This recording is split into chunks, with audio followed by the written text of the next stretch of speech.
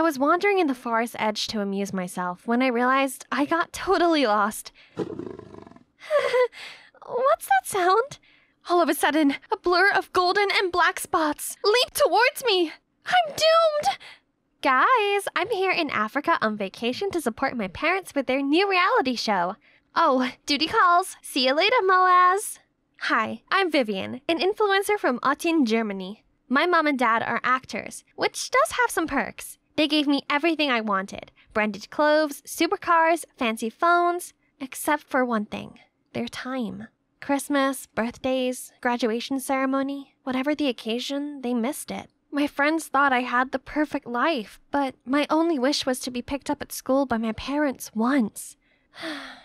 I was hoping this trip would be different, but it seems nothing has changed. They seem to have forgotten about their daughter's presence. Duh. That's why I always had to rely on strangers' attention like this. Being here alone was so boring. So I decided to amuse myself by live streaming in the forest edge. Hey viewers! Oh crumbs, I only have one signal bar. Hang on. Looks like I wandered further than I meant to. No worries. What's that sound? All of a sudden, a blur of golden and black spots leaped towards me. I'm doomed! I still haven't eaten caviar pizza, and I still don't own a Gucci bag in every color! I haven't even become prom queen! I can't die! Wait, were my eyes deceiving me? Or was the leopard really knocked out by some jungle guy swinging on a vine?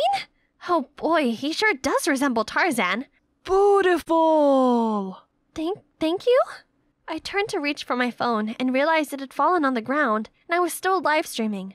Viewers were bombarding me with sad and wow face emojis and flooding my comments with concerned messages. Then my parents and the crew showed up. Turns out this guy had been lost in the jungle since he was a little boy, and he was raised by monkeys. His parents had passed away by now. I know, but I got lost too. Why they... Then, Mom and Dad announced that they'd bring this jungle boy home under the guise of being charitable. Pfft, wasn't it for publicity? They named him Taz and gave him a makeover. Well, at least they tried to.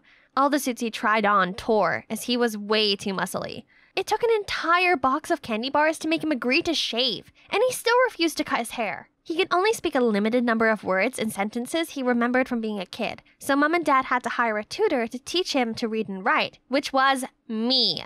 He hated living in the house, and after several occasions where he climbed out of the window and slept in the garden, my parents built him an amazing jungle zone room. But then he kept me awake all night with his incessant ape howling noises. My parents even brought him to their shows, and all they talked about every day was Taz this, Taz that, which made me feel like an outsider. This was really hard for me, but I tried to be patient.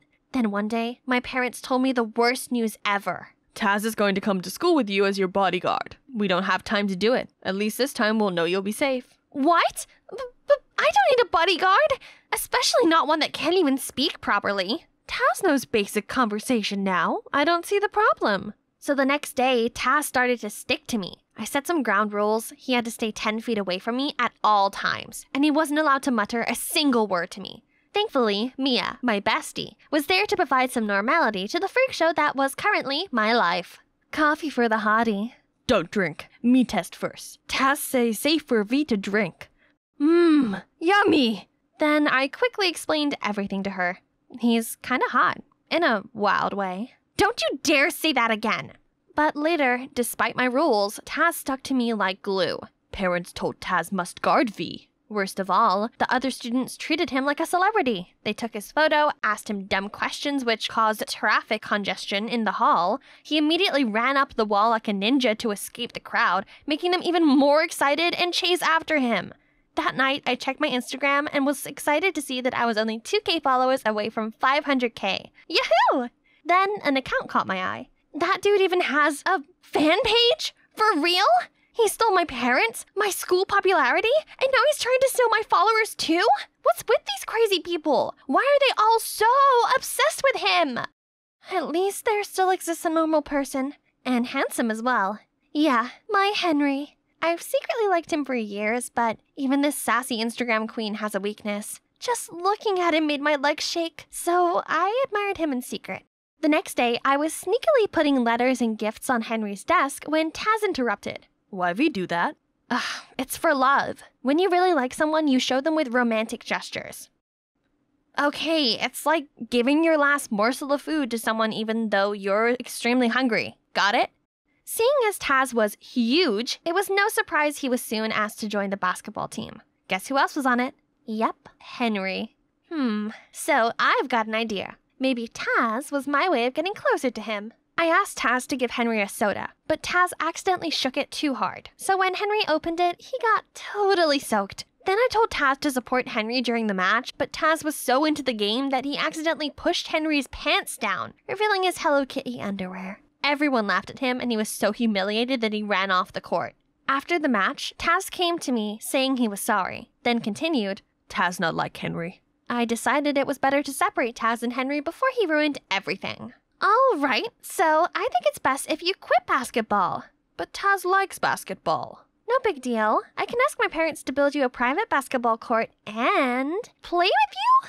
But from now on, you'll have to listen to me. The best ape ever! Shh, stop saying silly things. Taz seemed so grateful for his new basketball court that he started caring about me more. He brought me an overload of fresh fruit, a bit too fresh, and checked it on whenever I was sad. I had just been at ease for a while before Taz was messing around again. I had a movie premiere to attend and was about to change into my stunning Versace dress, only to discover it had been swapped for a dress made from actual leaves. Green! Beautiful, she said. Luckily, I managed to arrange another dress just in time. But at the premiere, when the press interviewed me, Taz appeared. The best ape ever! I was so embarrassed. I turned bright red and forgot my words. Thanks to Taz, I became a netizen laughingstock. I swear that I would pay this back, and my chance finally came. The audience loved Taz, but big crowds freaked him out, and he always tried to find a way to hide. During one press conference, I saw him run off frightened, so I followed him.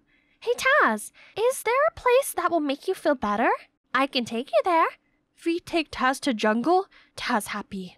So I took him to the Dower Forest. As soon as we got there, Taz's mood changed. He ran wild and then stopped at a large oak tree. Why letters? This is the bridegroom's oak tree. Local people like to leave love letters here. Then we sat down under the tree, and Taz looked so upset. Taz not like bright light and flashes. That's okay. We can just chill here, right? Great. Seeing Taz leave the show on his own, then surely Mom and Dad wouldn't like him anymore. Only, when we returned home, my parents weren't furious with Taz, but with me. Vivian, you should be setting a good example for Taz, not just inciting and taking him away from important events. Can you stop acting like a child and think before you act for once? I shut myself in my room and I had a complete meltdown. Then I rang Mia to confide in her. Living with Taz is a nightmare. He has to leave. What do you mean? I'm going to find a way to kick him out. The next day at school, I was walking along the hallway when Henry appeared in front of me. V, you have to convince Taff to rejoin the basketball team. We can't win the final without him. Please, I'll do anything you want. Wow, seems like my Christmas gift came early. Anything you say? How about taking me to prom? Actually, that's what I've always wanted to do. Thank you for giving me the opportunity. I was frozen. This was incredible! I guess my kick-out Taz plan would have to wait for now. So I humbled myself to convince him. As expected, with the help of Taz, the team won. Only neither he or Henry showed up to get their trophy. I went looking for them and found Taz pouncing on Henry. Taz, stop it! But he was too full off rage to listen to me, so I had to jump between them. He is completely out of control. You can forget about the prom then. This is all your fault. You stole everything from me since the day you were back from that freaky jungle, and now you've beaten up my crush. All you've done is ruin my life. Why can't you just give me alone? Then he left. For real. This felt great, as I'd finally got rid of the thorn in my eye. Only, I couldn't shake away this empty feeling. Scrolling through my old comments didn't help, and neither did live streaming. I suddenly realized I missed the special way Taz cared about me. And when with him, I didn't have to hide or force myself to be anything other than me. I aimlessly wandered to Dodur Forest and stopped at the oak tree. A letter poking out of the hole caught my eye. I picked it up and recognized it was Taz's try-to-be-neat but scribbled handwriting. Henry liar. He's with Mia. My head was still spinning when my phone went crazy. I checked and saw my inbox was full of rude comments. Then I soon found the viral audio. Living with Taz is a nightmare. He has to leave. I'm going to find a way to kick him out. I was literally petrified for a few seconds, while netizens kept going crazy, saying I was so ungrateful to Taz even after he'd saved my life. How could she? I immediately went to Mia's house to confront her about it. It was you, the only one I confided my story. Oh well, Miss Obvious. It was me. So what? Henry's mine, not yours. He just told you what you wanted to hear to get Taz back on the team. But that moron overheard Henry talking to me and dared to hurt him. You! Hi, talk about the jungle, dud. Total simp and stupid. I told him you'd love a leaf dress and he totally bought it. Now, if you'll excuse me, I have to get my hair done for a date with Henry. Mwah. I felt like an elephant had slapped right on the face. So Taz was right. Back home, I gloomily pulled out Taz's letter. But hold on, there's still another part. Why didn't I realize it sooner? Right then, my parents arrived home. They'd heard that audio and were absolutely furious. It's your fault Taz ran away. Now we have to compensate for the contracts of the shows he was supposed to be in. You don't care about anyone! Says you! All you do is give me money and that's it. You're never there when I need you. Never! Even Taz cares about me more than you both do. Then I ran off right away. I kept going until I ended up under this bridge. Then I saw him. He was playing with some stray cats and dogs. I immediately ran to hug him and started apologizing, but he pointed behind me and said, Bad guys, bad guys. I turned around to see two figures headed this way. I dragged Taz into the corner and we watched them bundle the cats and dogs into sacks. They were definitely up to no good, so I used my phone to record them, but... What you aiming at, kids? I woke up feeling dizzy to realize that we were both tied up in an abandoned house. Still no reply from her parents. They better pay up, or else. You're wasting your time. They don't care about me. The thieves ignored me and kept calling and calling, but still no answer. That was it. I was gonna die here. We. Then, when it was pitch black out there, the door barged open and walked in Mom and Dad with a bag of money. As the thieves counted the money, Dad tried dialing the police, but one of them came throwing his phone right away and beat him up. Say goodbye to your daughter. Please don't hurt her. Hurt me instead. This really shocked me, as I'd only ever seen other people bowing to my parents before, not the other way around. The one guy raised a plank of wood to hit me, but right at this time, Taz leaped free and knocked them out cold. The police arrived soon after that and arrested the thieves. Mom and Dad immediately rushed to me. Are you okay, sweetie? We were worried sick when you were nowhere to be seen, and we're sorry for making you feel unwanted. We never had money growing up and struggled a lot. That's why we wanted a different life for you. We kept working and thought giving you money over our time was the best way to show our love, but we were wrong.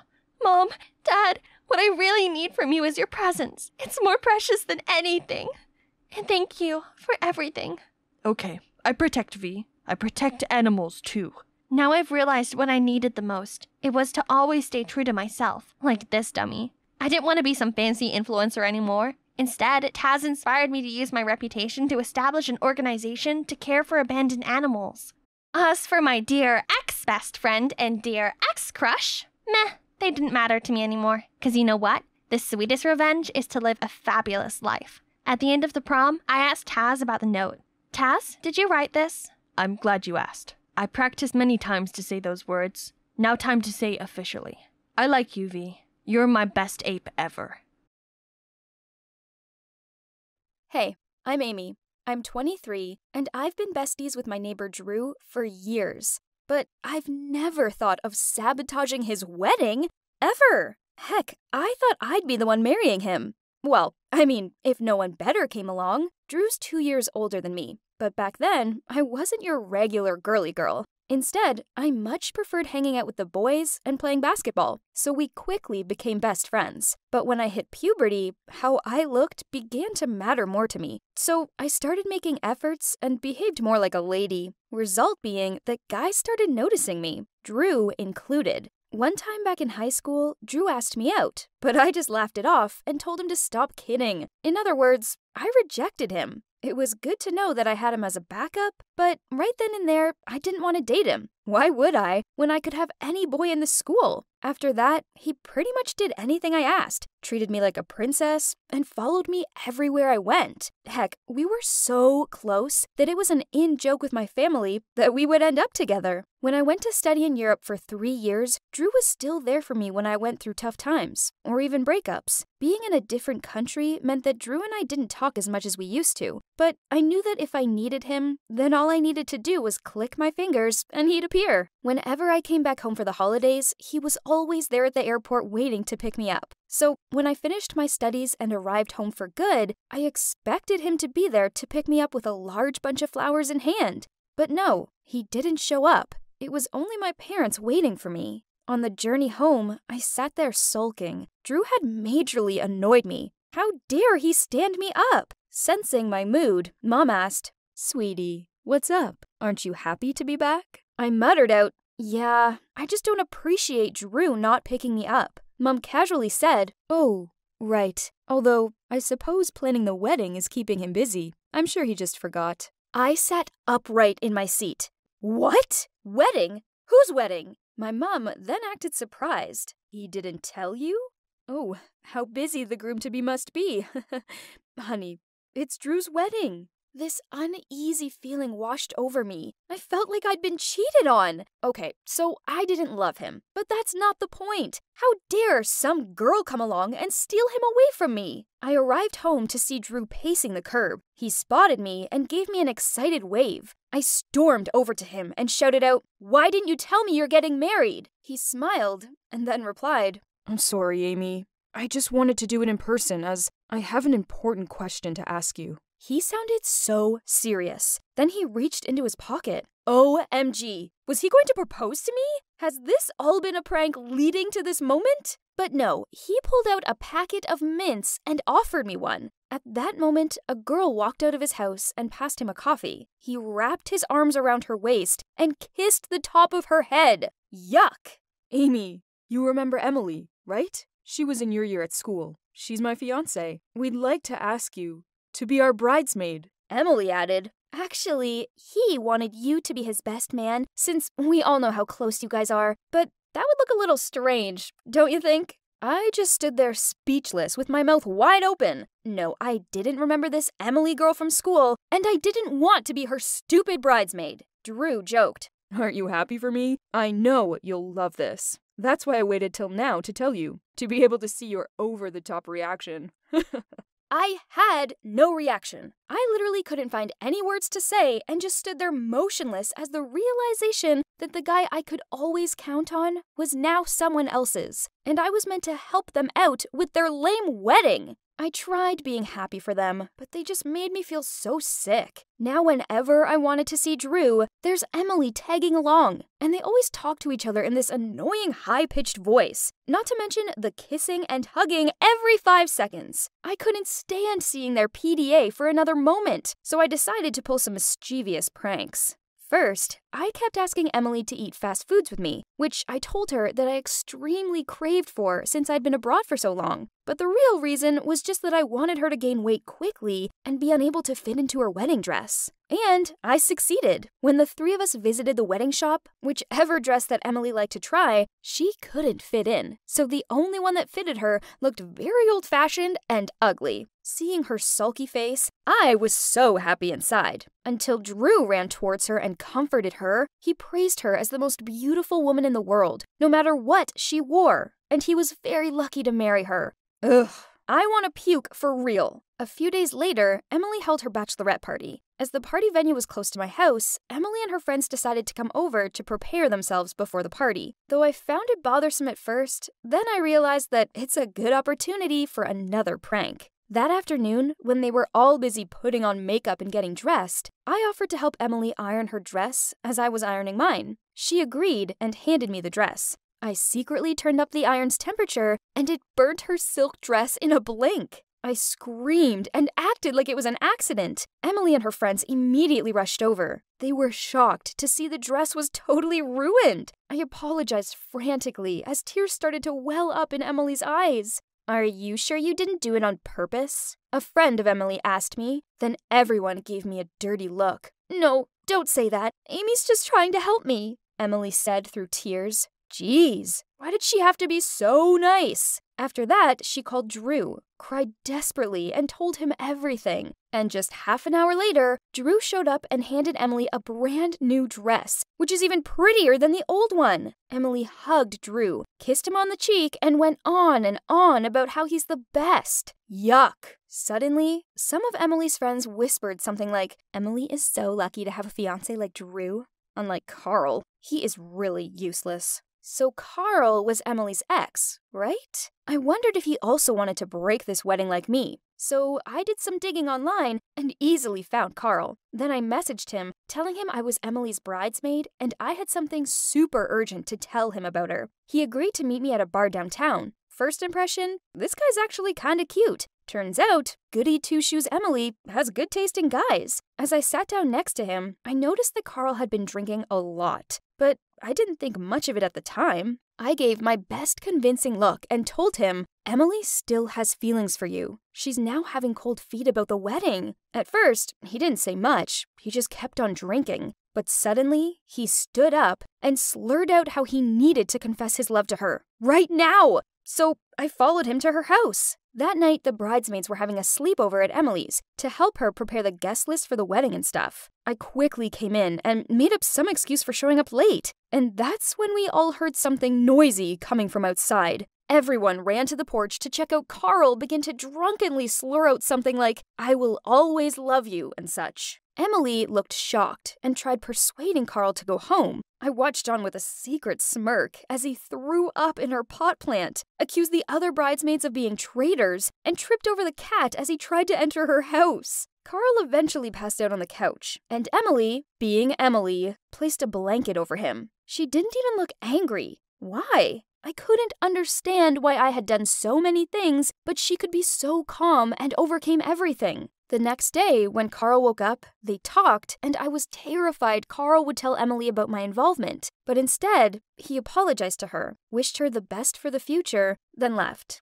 A few days later, Carl asked me to meet him at a coffee shop. He asked me why I lied to him, as Emily said she was very blissful to marry Drew. I sighed and told him the truth. I also said that I didn't have feelings for Drew, I just hated to see the two of them together. Then Carl said, Don't let jealousy get the best of you. Listen to me, Amy. What we need to do now is restore our life and leave the past behind. I felt down upon hearing his words, but I knew Carl was right. Despite Drew having been my best friend since childhood, it was the moment he needed to have a life of his own. Don't be so sad, Carl said, patting my hand gently. I looked up and was fascinated by not only Carl's look, but also his maturity and sensitivity. The wedding day came. I stood next to Drew and Emily as they exchanged their rings to take a vow to be husband and wife. Somehow, I felt so proud that my best friend found his life partner. But still, I felt a little uneasy inside, until I spotted Carl in the crowd. He walked over, gave me a bright smile, and joked that he was going to spend the rest of the day here so I couldn't cause any more havoc. I laughed out loud and responded, it was more about him than me that would be causing trouble in the wedding. After the ceremony, we spent time together walking through the park and went to an arcade. I have to admit that it was kind of fun and took my mind off things. Since then, something weird happened. I've found myself thinking about Carl a lot. Like, a lot. Am I developing feelings for him? Maybe now is the time for me to find my life partner too. And I think I've found a great candidate. Hi, I'm Diane, and I'm 20 years old. I fell in love on the first day of college. I'm not even joking. I'd promised my mom I'd focus on my studies and wouldn't fall for any boys. But one look at Brett, and I broke that promise immediately. We had an instant connection, and pretty soon we were spending every waking moment together. I can't help but think that if I hadn't met him, maybe I'd never have found out the dark secret my mom and aunt had been hiding from me my whole life. You see, my mom raised me alone, and I had no idea who my dad was. Let's just say it seemed like my mom got around, so she really didn't want me to get into the same kind of situation as her. I decided to keep Brett a secret. She didn't need to know, right? When I went home for Christmas vacation, I missed Brett so much, but I couldn't let my mom know about him. So I'd wait until she went to bed before calling him. One night, she caught me, though. She must have gone to the bathroom, and suddenly I heard footsteps. She was standing right there. I didn't know how much she heard, but I was so embarrassed. I thought she'd grab the phone from me and tell me off, but instead, she just walked back to bed. It was so weird. In the morning, she was sitting at the kitchen table grinning and said, "Well, who is he then? Invite him over. Don't be shy." I couldn't believe it. I thought she'd freak out, but instead she wanted to meet him. She suggested we invited him over for dinner, as my aunt was also coming over that night. My mom and my aunt were like best friends and had basically raised me together, so I was excited for her to meet Brett too. He took the bus that afternoon, as he was desperate to see me, and my mom said he could stay in the spare room. As soon as my mom saw Brett, she grinned at me and whispered how handsome he was. Then we sat down to dinner and started chatting. My mom had so many questions for him, and it was a bit awkward. She wouldn't shut up, and it made her seem so nosy. She asked where he'd grown up, and what his mom and dad did, and even asked for their names and stuff. Meanwhile, my aunt just sat there quietly, and then at one point she got up from the table and went out into the garden. My mom ran after her, and Brett looked at me worried. I had no idea what was wrong. 10 minutes later, my mom came in and her expression had totally changed. She went from being warm and friendly to totally strict and cold. She looked at both Brett and I and said she decided I was far too young to have a boyfriend staying over, and then asked Brett to leave. I couldn't believe it. I mean, I was 20 years old. She was being so rude. So I said to her, "Mom, why? Please, can he just stay?" I was almost begging her, but she looked so serious and firm, and I knew she wasn't going to change her mind. Brett was even more shocked than me. I mean, it had been my mom who'd invited him in the first place, and now there she was, shooing him away. He quickly grabbed his stuff and ordered a taxi. I was so upset I didn't even say bye to him. I just burst into tears and felt so angry at my mom. Right after Brett left, I ran upstairs and locked myself in my room, and my mom stood on the other side begging to speak to me. She said there was something she needed to tell me. I refused to come out and instead sat on the floor on the other side of the door. I could hear my mom crying and knew this was serious. She said the reason she didn't want Brett to stay was because he was actually my half-brother. No, I didn't understand. I asked if my dad was also Brett's dad, and then I got angry. I thought my mom hadn't known who my dad was. I opened the door and I was about to start shouting at her when she told me what was really going on. I'd been adopted. Well, actually, I'd been kidnapped by my aunt when I was born. It's a long, shocking story, but basically my biological parents were this rich couple, but they were struggling to get pregnant. My biological mom had a best friend called Ashley, who she told everything to, but Ashley secretly had a crush on my dad. She seduced my dad until one night they slept together, and Ashley ended up getting pregnant. My dad was so happy and promised Ashley he'd help raise the baby, but that he couldn't divorce my mom.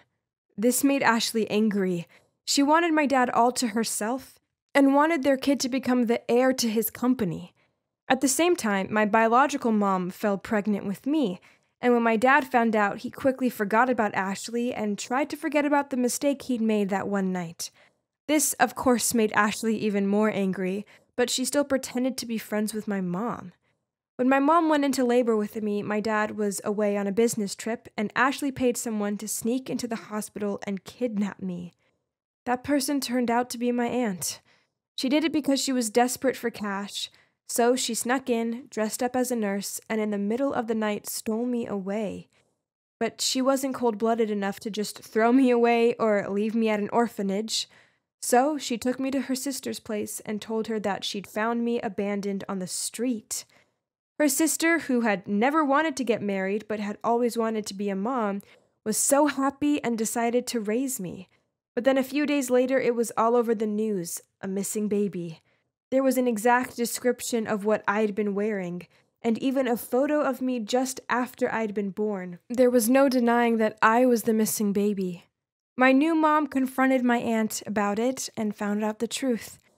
My aunt said there was no way they could return me as my aunt had already spent all the money she'd been paid to cover some debts.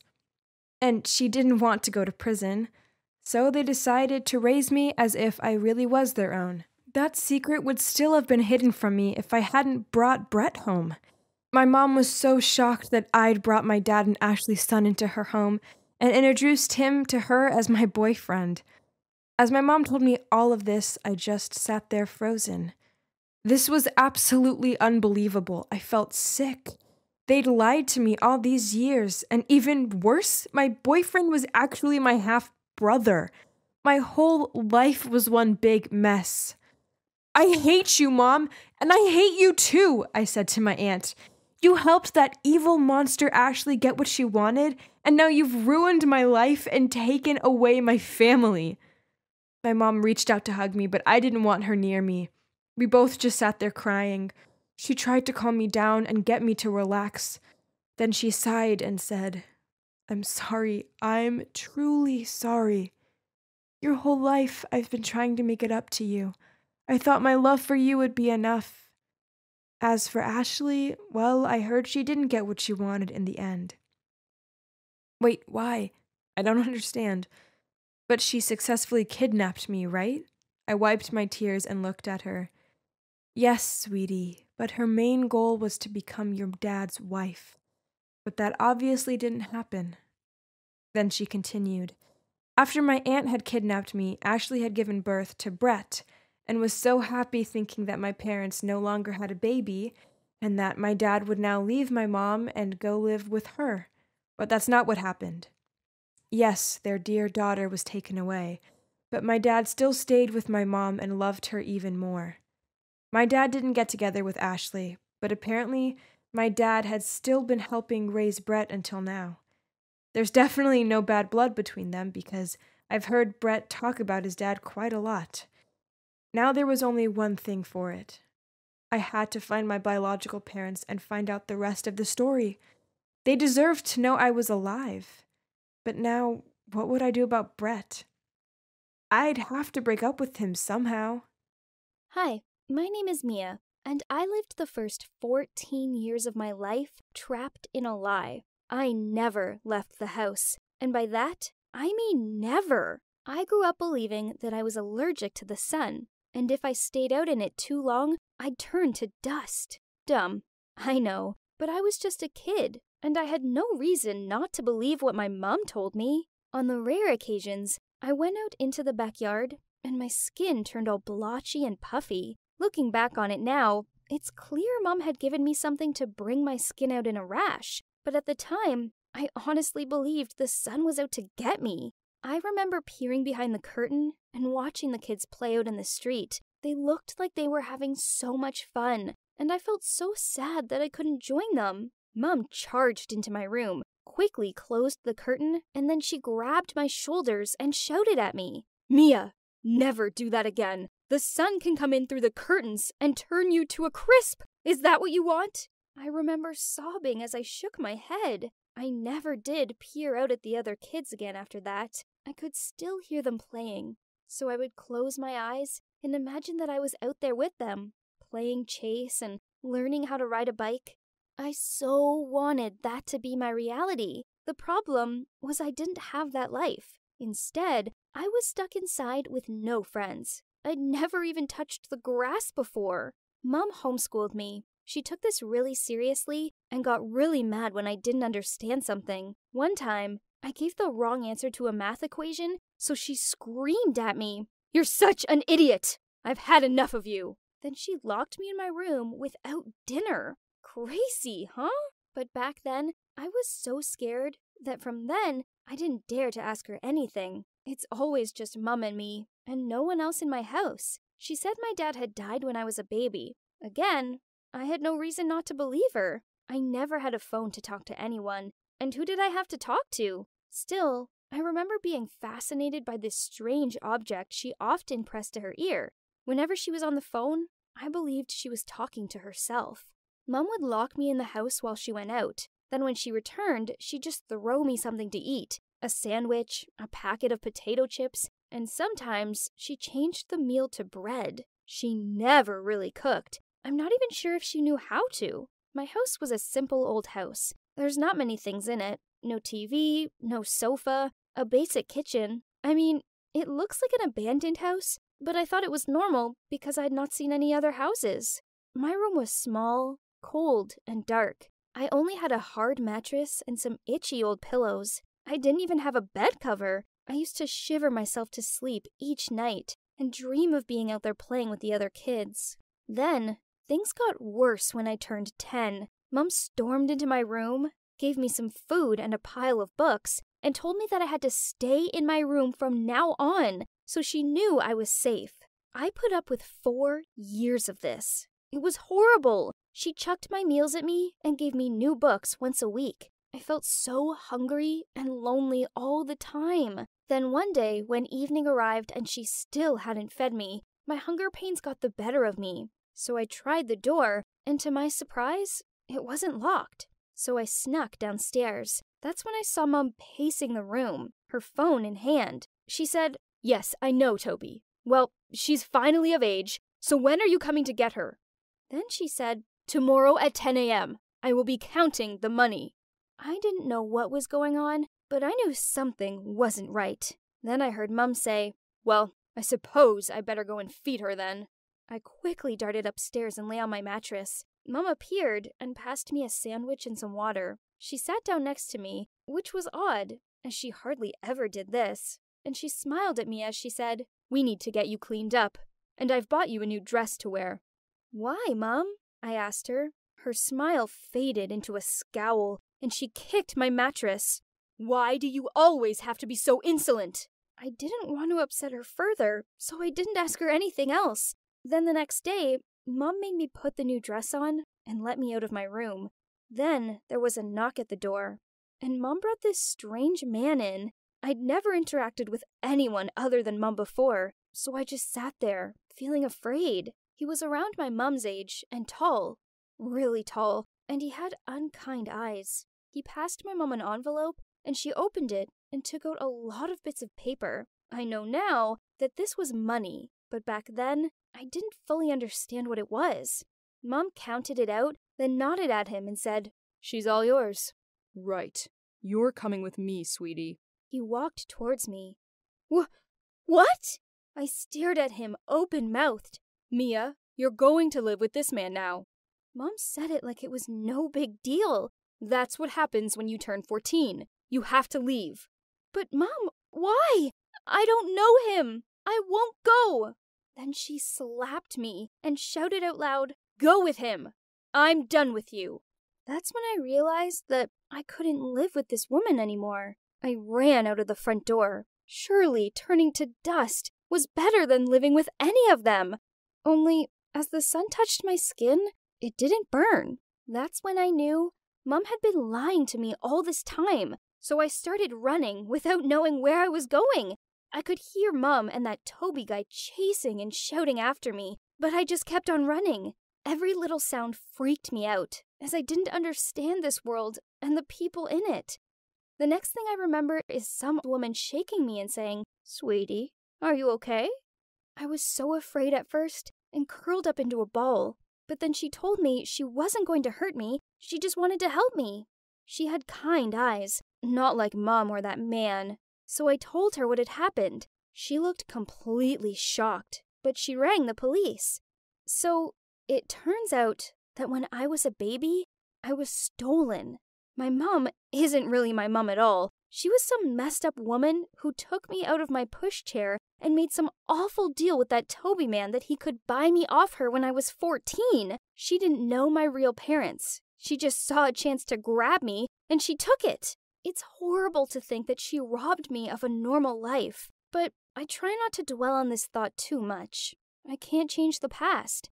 Then eventually, something amazing happened. My real parents were found. It was so emotional seeing them for the first time. They hugged me and we all just cried. They told me how they'd never stopped looking for me. And guess what? I found out I have a little sister called Izzy. I love hanging out with her and watching her play. She's the best. It's been hard. There's so much I've had to learn, such as how to interact with people, and even how to eat with a knife and fork. My real parents have been so kind and patient with me. Now, at the age of 19, I have some sort of normal life. I still find many things confusing, and I struggle being around large crowds. I had to get used to sleeping on a bed, and I find computers the most confusing thing ever. But I managed to function in the big, wide world. As for my fake mom and Toby, well, they were both sentenced for their involvement in my kidnap and are now in jail for a very long time. I have a chance at leading a normal life in the normal world, and even though what happened to me was horrible, I'm not going to let those cruel people ruin my life. I finally have a loving family, and I know that with their care and support, I can get through anything. Hi, it's me, Lou again. In episode 1, I moved into Plutus Heights, and everything was going well until David showed up and rocked the boat. He told everyone I was his girlfriend, and at first, I was weirded out, but then I started to think maybe he was actually a pretty cool guy. Well, then he went and ruined that by asking me out on a date only to show me off, which resulted in him going to jail for drunk driving.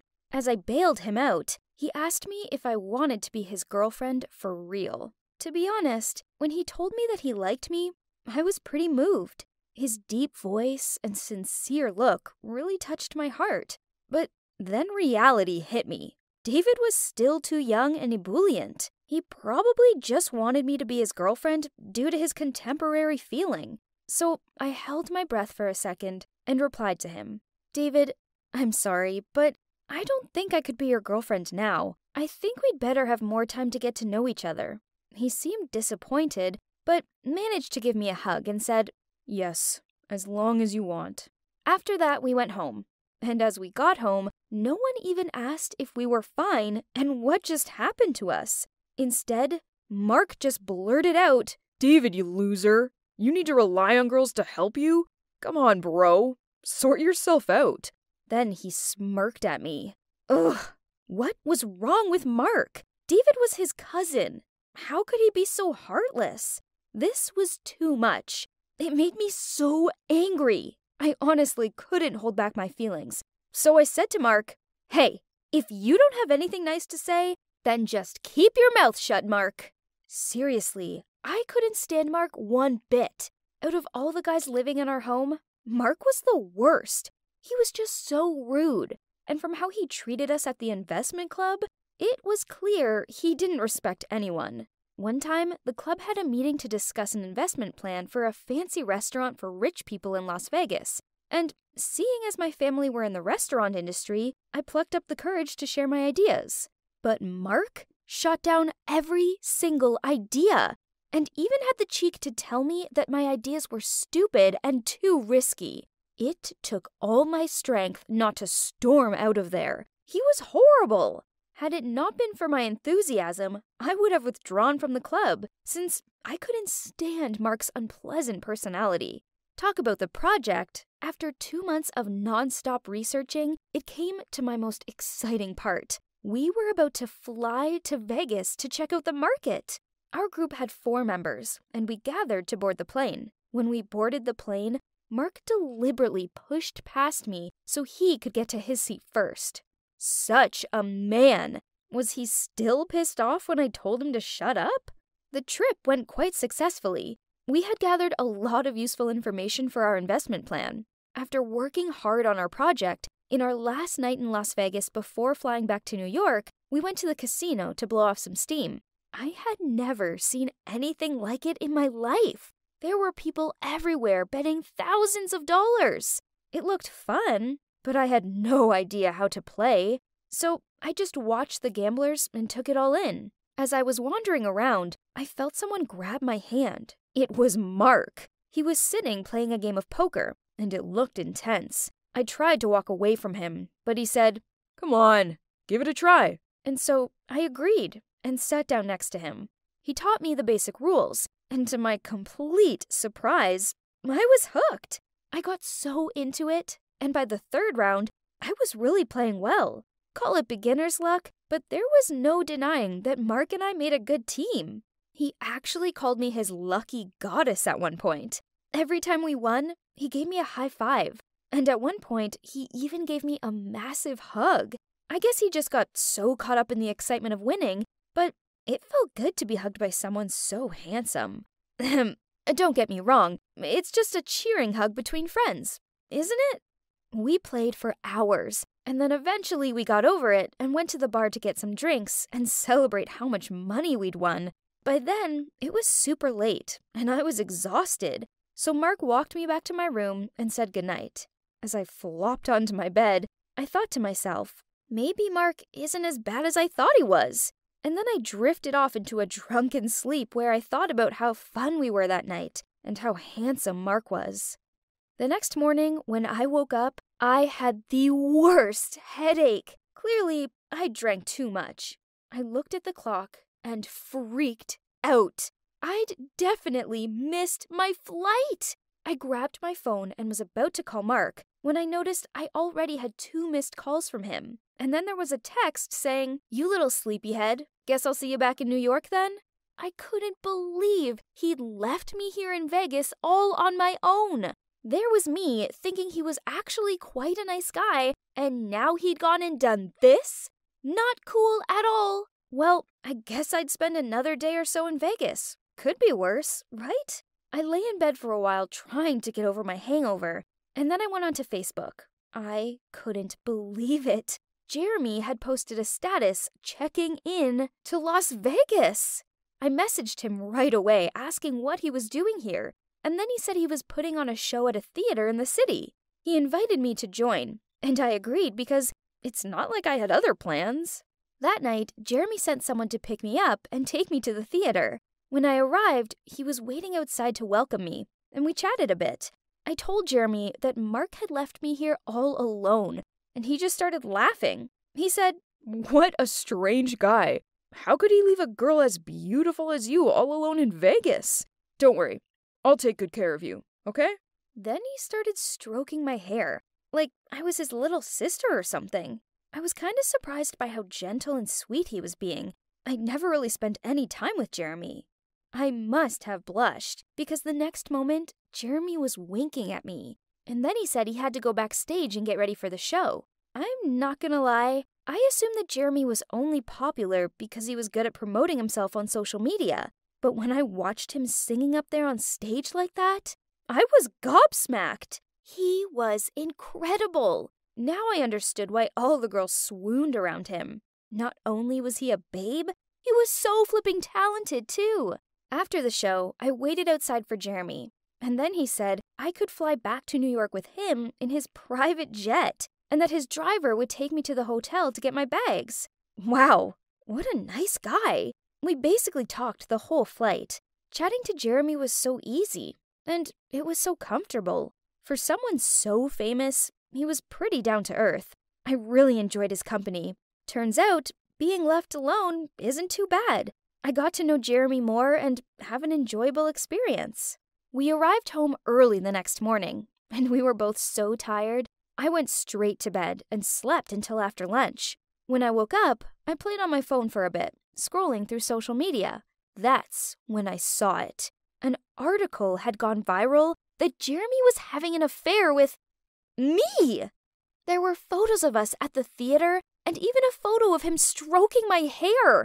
I started to panic. This was all just some crazy misunderstanding. How had I got caught up in the world of showbiz and gossip? I panicked and didn't know what to do next. While I was puzzled and worriedly scrolling down the pictures, suddenly my door burst open and Naomi barged into my room.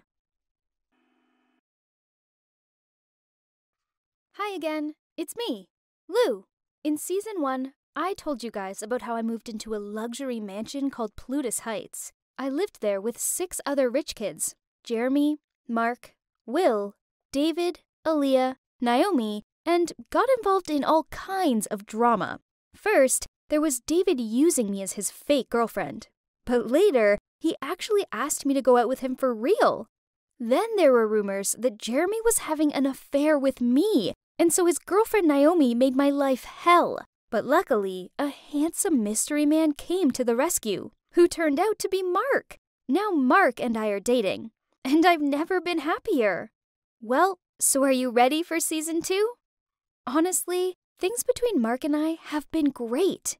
And so have things at Plutus Heights. It's as if all the drama fizzled out, and the 7 of us were getting along so well. We even decided to take a big group trip together to celebrate the end of the semester. And because we were all nearing the end of our time at college, which meant we wouldn't be living together much longer, we were having a Mediterranean cruise trip, traveling through Spain, Portugal, France. But when we were on the way to our next destination, Venice, Italy, the pandemic suddenly broke out of nowhere. So obviously, we had to change the itineraries and shorten our trip, which was a bummer, but luckily, we were solely traveling on our private cruise and staying in private resorts. So we weren't in danger. That's the most important thing. Though, along with the chaos going on out there with planet Earth, stuff on the cruise wasn't exactly peaceful either. A new chapter of drama has begun. One night, we were out drinking on the deck, enjoying some fancy French wine that we'd picked up along the way. It was the perfect night. The weather was warm and balmy, the stars were out, and there was this cool sea breeze all around us. I'd never experienced anything like it before. Even though my parents are rich, they didn't really flash their cash around, so I'd never really learned how to fully make the most of life like my friends had. And I thought, it's not too bad leading a modest life. Everyone even joked with me, saying that I was too uptight, and that my family was rich, but it was such a shame that I didn't know how to spend money. They were probably right. I really should let loose a bit and enjoy life a little more, as trips like this have been really fun. That night, we were drinking and chatting when suddenly, Jeremy got up and said he had to have an emergency call with his tour manager after COVID had caused his tour to get canceled. That was so unfortunate. Everyone kinda quieted down after he left. Then Mark leaned over to me and said, Let's go back to our room too, babe. And that's when Aaliyah looked over at us and whined, Ew, get a room! I can't stand watching you 2 lovebirds. Then she got up and left. It was kinda awkward, but David quickly interrupted and said, What is wrong with you guys? You're such party poopers. Stop killing my vibe. Listen up. No one is leaving until we finish this bottle. And at that, he popped open another bottle of champers, and we all cheered. We ended up staying up super late, reminiscing about the trip so far, and looking at all our photos. It was so much fun, and we all had a good laugh. At one point, Naomi popped up from her seat. Oh, Lou, remember that pic I took of you at Parkwell? That one was so funny. It's on Jeremy's camera, though. Let me go get it. Oh, and where's Aaliyah? Let me go get her, too. Then she ran off in excitement. We were all tipsy by this point, and in a good mood. We started talking about where we'd go next on our trip, and I suggested we should make this an annual thing because it had been so much fun. But just as I said that, I heard someone yelling. It was Naomi, and she didn't sound excited anymore. She was super angry. I can't believe it! In our bedroom? Jeremy, are you for real? You're cheating on me in our own room? What is wrong with you? Oh my God, Jeremy was a serial cheater. Poor Naomi. And then I started to panic. Who had he been cheating with? Please tell me it wasn't Aaliyah. We all ran to the room and I prayed so hard that it wouldn't be her, because then our friendships would all be over. The whole way to the room, we could hear Jeremy and Naomi shouting at each other. I am speechless, Jer. What do you have to say for yourself, Naomi screamed. Then Jeremy said, I thought it was you, babe. I'm a bit drunk. And she came into the room and it was dark and... Then Naomi interrupted, saying, What? You thought it was me? You're drunk, but you're not blind. Look, we look nothing alike. You've sunk too low this time, Jer. We caught up with them, and when we looked into their room, Jeremy was on the floor begging Naomi for forgiveness, and there was another girl on the bed. The maid!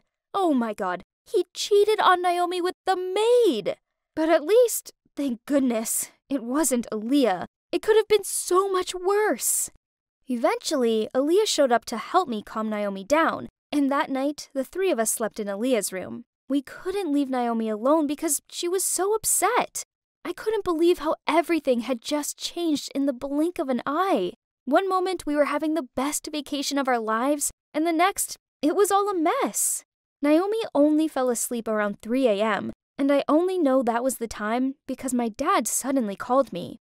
I would have thought it was strange, but it was still evening back in New York. Maybe he was missing me. I was actually relieved to speak to him, and I excitedly said, "Hi, Dad. What's up?" But as soon as I heard his voice, I knew something was wrong. He didn't sound happy at all. Pumpkin, there's this thing, you see. Our company, well, it's having some trouble. This pandemic is so harsh. Could you come home soon? I really need your help. After that call, I couldn't sleep a wink. I was so worried about my family. The next morning, I told everyone what had happened, and they were so understanding. Will even offered to lend me his private jet so I could get home ASAP. Mark decided to come with me, so we packed up and got ready to leave. I felt so bad leaving Naomi after what had happened, but now I had my own heartbreaking news to deal with too. When we got home, my mom and dad sat us down, and it took a few minutes to tell me what was going on.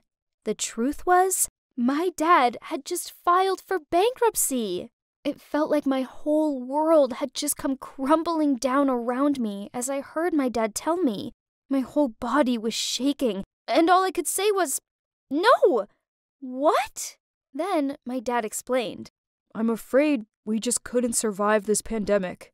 Our branches in Asia have been frozen for months, and now in Europe too. The domestic ones don't seem to be able to hold up for long either. It's been so hard, and there's nothing we can do now. But don't worry, Pumpkin. Just finish your studies. That's the important thing. We can still afford your last semester. Go get that degree, then come help me revive our company, okay? By the time he'd finished speaking, he was choked up, and we both started crying as he reached out to give me a big hug. I had to be strong and push through my last semester and graduate, no matter what. But it wasn't going to be easy. The news was already out. It was all over the internet, and even in the newspapers. Everyone knew my family had gone bankrupt, and I felt like all eyes were on me everywhere I went. It was so stressful, and I knew people were whispering about me.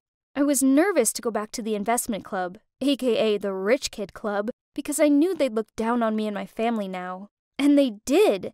Now they made me do tasks that only newbies had to do, like collecting data and stuff. One time we had a team meeting, and Mark needed someone to be team leader for the upcoming project. Who do you guys think will be suitable for this task? Mark said. To be honest, I didn't care. My head was elsewhere, worrying about my family's situation, but I quickly snapped back as I heard a girl mentioning my name. Anyone but Louise, because obviously, her family's company is dead. We don't want her to push us into bankruptcy too. Everyone laughed, and I was so humiliated. I almost burst into tears in front of them all and had to clench my fists and bite my cheek to stop myself from embarrassing myself even more. Suddenly, Mark slammed his fists down on the table and told them off. I was so grateful to him, but at the same time, embarrassed. I felt so vulnerable all of a sudden. But at least I had Mark. He was the only good thing in my life at that point. Even though he was my shoulder to lean on and we told each other most things, there was one thing I'd been hiding from him. Ever since we got back from the cruise, I'd been receiving hate mail. At first, I thought it was just some kind of prank, but now it felt serious. I was too scared to bring it up, as I didn't want to make the tension at Plutus Heights even worse. Things between Jeremy and Naomi were awful, and Naomi was moving out. So the last thing everyone needed was to hear about my hate mail. It started with a letter that said, "What are you still doing here? You don't belong with the rich kids anymore." Who would say this to me? I didn't want to suspect any of my friends. I mean, why would they say that stuff to me? Plus, the message was made up from cut-off letters in magazines, so I couldn't even base on handwriting or anything to tell who it could be. That continued for 2 or 3 more times. Still, I tried to ignore it. But one night, after an exhausting day at school, I threw myself onto my bed and picked up my favorite book. But as I opened it, a letter fell onto me. More hate mail! This one said, "So you're still here? Becoming a gold digger now, are you? We all know you can't afford to live here, and no one likes you anyway. So get your poor ass out of here. You're ruining our reputation." That was the cherry on top. I already felt stressed at college from all the gossip, and now I didn't even feel safe in my own home. This wasn't a home anymore. I immediately got up and packed my suitcase, crying as I did it. It was simple. I'd just leave. I hoped they'd all be happy now. It was already late, so everyone was in their rooms.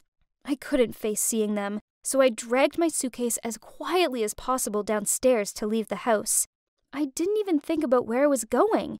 I just figured I'd get out, find a cab, and go stay in some motel near the campus. As I was walking, I heard a car honking from across the road. Lou! Hey, Lou! Is that you? What are you doing outside this late? I turned around and saw it was David, and as soon as he saw me with tears streaming down my face, he leapt out of the car and came running over to me. Hey, what happened? He asked me. "I'm leaving," I told him through tears.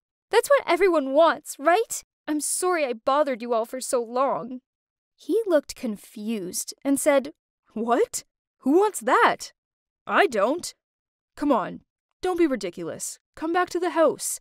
Let's sort this out. I refused and told him to leave me alone, but he'd already grabbed my suitcase and then he grabbed my hand and made me get in the car. I was really crying by this point as I told him about the hate mail, and he was so mad.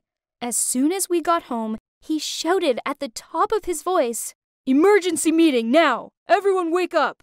Then he ran around the house knocking on everyone's doors, even though I tried to stop him. Hi, it's me, Lou. I'm back again to tell you the final part of my story. But first of all, do you remember what happened in the previous part? Well, in the last episode, things between Mark and I were really awkward. He knew that my parents got a divorce, but hadn't even texted me once. In that very difficult time, the only person who was really there for me was Will. He comforted my dad and offered to help him start a new business. This made me look at Will in a whole new light. Then our ceremony along with a big photo shoot arrived, and a terrible incident happened to me. Aaliyah mocked me and pushed me into the pool.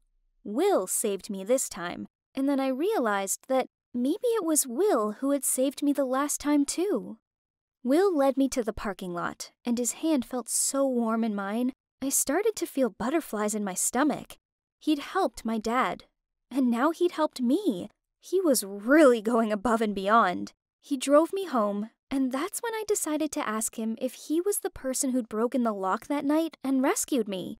He just shook his head, so I said, "But the cufflink I found, it looks exactly like yours." Then he said, "Oh, probably just a coincidence." I decided to leave it after that. Even though he denied it, I still had a hunch it was him. Will dropped me off and came in to make sure I was okay. He offered to stay with me until Naomi got home, but I told him I'd be okay. After he left and I heard his car drive off, I suddenly felt so empty inside. Everything was silent, and I just lay there holding the cufflink that I kept under my pillow and fell asleep. A few days later, while I was sitting at home watching movies, I received a package. Inside was a wedding invitation from Jeremy, and it was for me and Naomi. I couldn't believe he'd moved on so quickly. I was even more surprised to learn that his bride was some model from Naomi's agency. I heard Naomi said that this girl was a real show-off. When Naomi got home, I showed her the invitation, and her face fell. She immediately ripped it up and said there was no way on earth she'd attend that traitor's wedding. I told her I wouldn't go either then, but she said I had to because I was Mark's girlfriend, and Mark was Jeremy's best friend. Was I, though? What was even going on with me and Mark? Anyway, I went to the wedding, and it was crazy. There were peacocks at the entrance, and everyone said they'd spent millions of dollars on flowers. They'd even had sculptures made of them both. It was insane. And the bride changed her dress 5 times. Obviously, I sat next to Mark, and Will was opposite me. Every time I looked up, Will would look away, but I could tell he'd been looking at me. I caught myself looking at him a lot, and I didn't really understand it, but it just made me feel warm and safe being near Will. I still felt sorry for Naomi, though. Watching Jeremy and his bride share their vows made me really touched. I held Mark's hand and said, "Isn't it beautiful?" And all he said was, "Yeah." Mark's indifferent reply took the wind out of my sails, but when I looked over at Will, he was smiling sweetly at Jeremy and his bride. I suddenly felt a bit sad and couldn't take my eyes off of him. But then I realized Will could see me looking at him. Oops! Afterwards, Jeremy and his wife came to toast our table. They actually made quite a cute couple, but when the bride realized Naomi wasn't here, she got quite upset and started crying. She was obviously a bit of a drama queen. As she said, "Everyone should be here to celebrate me! This is my day!" I just laughed and couldn't say anything. After the wedding ended, I said goodbye to everyone and left. Suddenly, we were all grown up, and our carefree student days were over. Who knew what the future held for us? After graduation, I started working for Will's startup company. I thought it was the best way I could do to repay him for how he helped my dad. Pretty soon, we were hanging out a lot, and even though he'd always been caring, he'd never been so warm and friendly to me before. I felt so comfortable around him. One morning, I decided to take the day off work and go shopping with Naomi. We saw Patek Philippe's new watch collection, and it immediately made me think about Will. I decided to buy him one to thank him for everything. When I got home, I texted Will and asked if he wanted to come for dinner on the weekend so I could give the watch to him. I was so excited when he said yes. As for things with Mark, it was just getting worse and worse. He was busy all the time and often away on business trips, so I barely saw him, and it made me feel really sad. Not just once did I ask myself if our love story would have a future. Then one morning, I received a message from him saying, "I have something to tell you. Let's have dinner tonight. I'll pick you up at 7:30.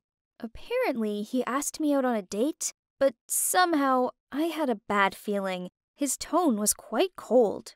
Had something happened? That night, I put on my favorite dress and waited for him. He picked me up on time and took me to a very fancy restaurant.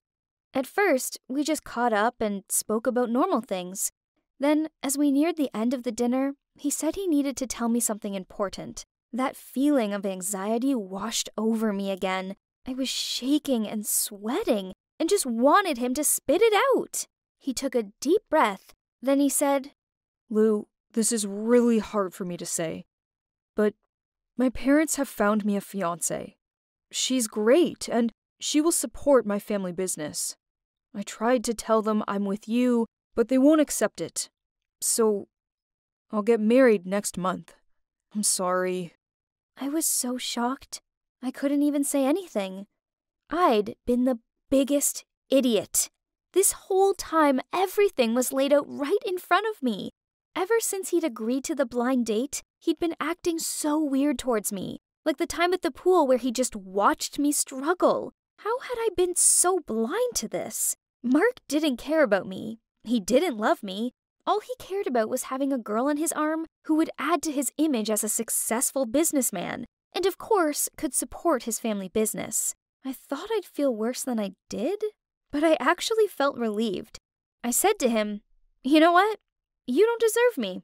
We're over." Then I got up and left. I was disappointed, but I deserved so much better. Mark ran after me and offered to take me home, but I could get myself home. I didn't need him anymore. I didn't sleep a wink that night. I just lay there thinking about Mark and Will and all our friends. I still had dinner with Will at the weekend, and I didn't want to cancel it. Even though I didn't feel good, I knew Will would find a way to cheer me up like he always did. The weekend rolled around, and Will and I met at a restaurant near my house. He was carrying a bouquet of flowers, and I was surprised, but happy. You see, I knew he'd cheer me up. After we finished eating, I gave Will the watch.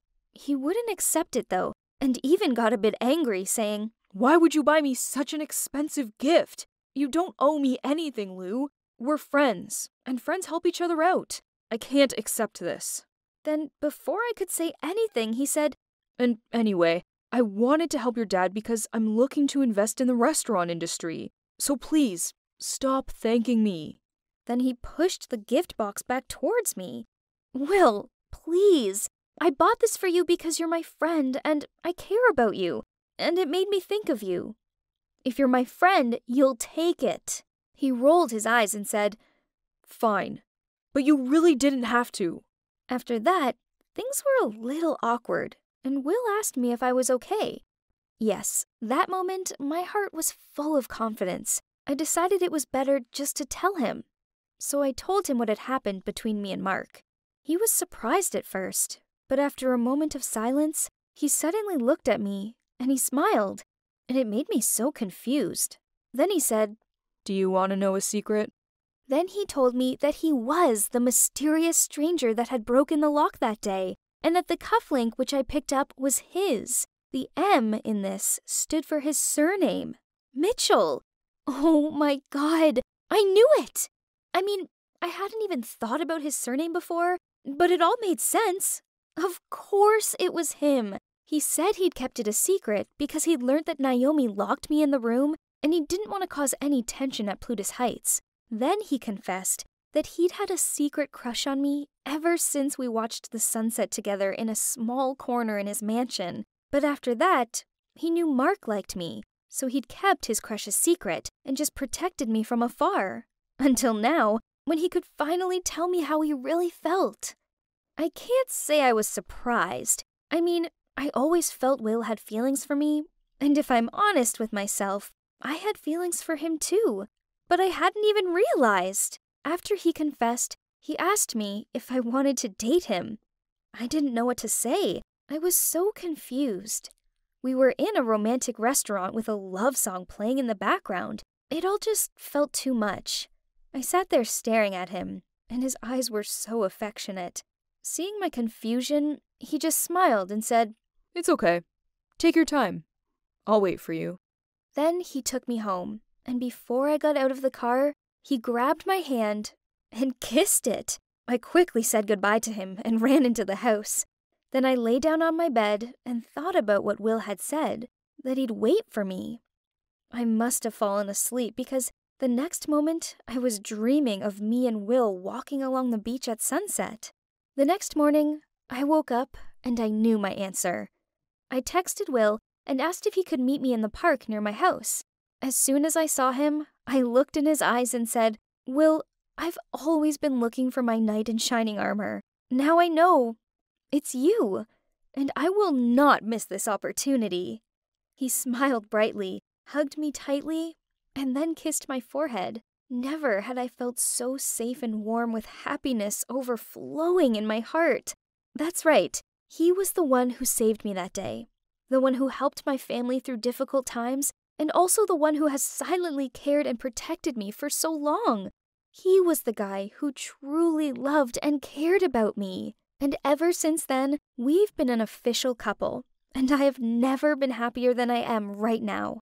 I've finally found the love of my life, and life couldn't be sweeter. Thank you so much for listening to my story. Did you guess that I'd end up with Will? He was the one for me all along. It just took me some time to realize. But the best things are often the things worth waiting for. Hey, it's me, Kat. I'm back to fill you in on the next part of my drama-filled life. So, me and my mom have never got on that well.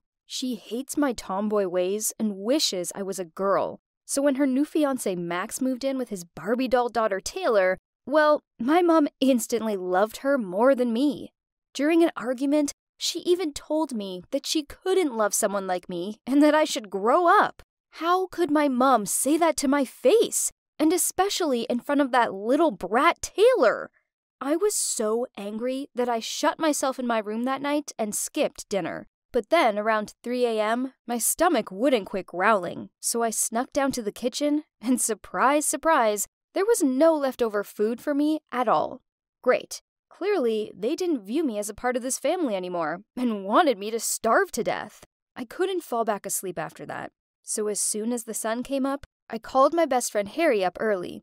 He answered the phone half asleep. What? I told him to rise and shine, as I needed saving from my nightmare of a home life. Oh, and I also told him to bring food.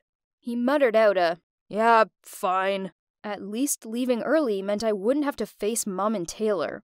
As soon as I got into Harry's car, he threw me a sandwich and asked what was wrong. And I told him how Taylor's basically Nightmare Barbie. He grinned at me. Yeah?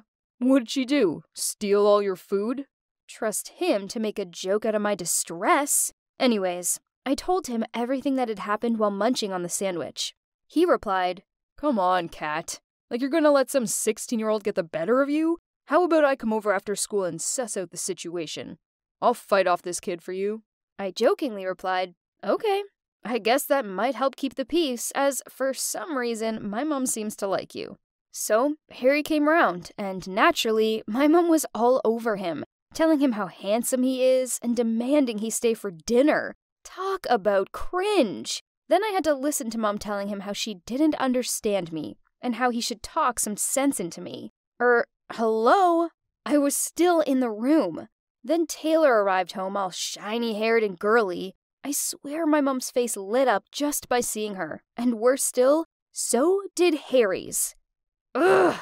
Oh, Harry, have you met Taylor? Kat's sister. She goes to the same school as you guys. Hi, Taylor. I've definitely seen you around, but I didn't know you were Kat's sister.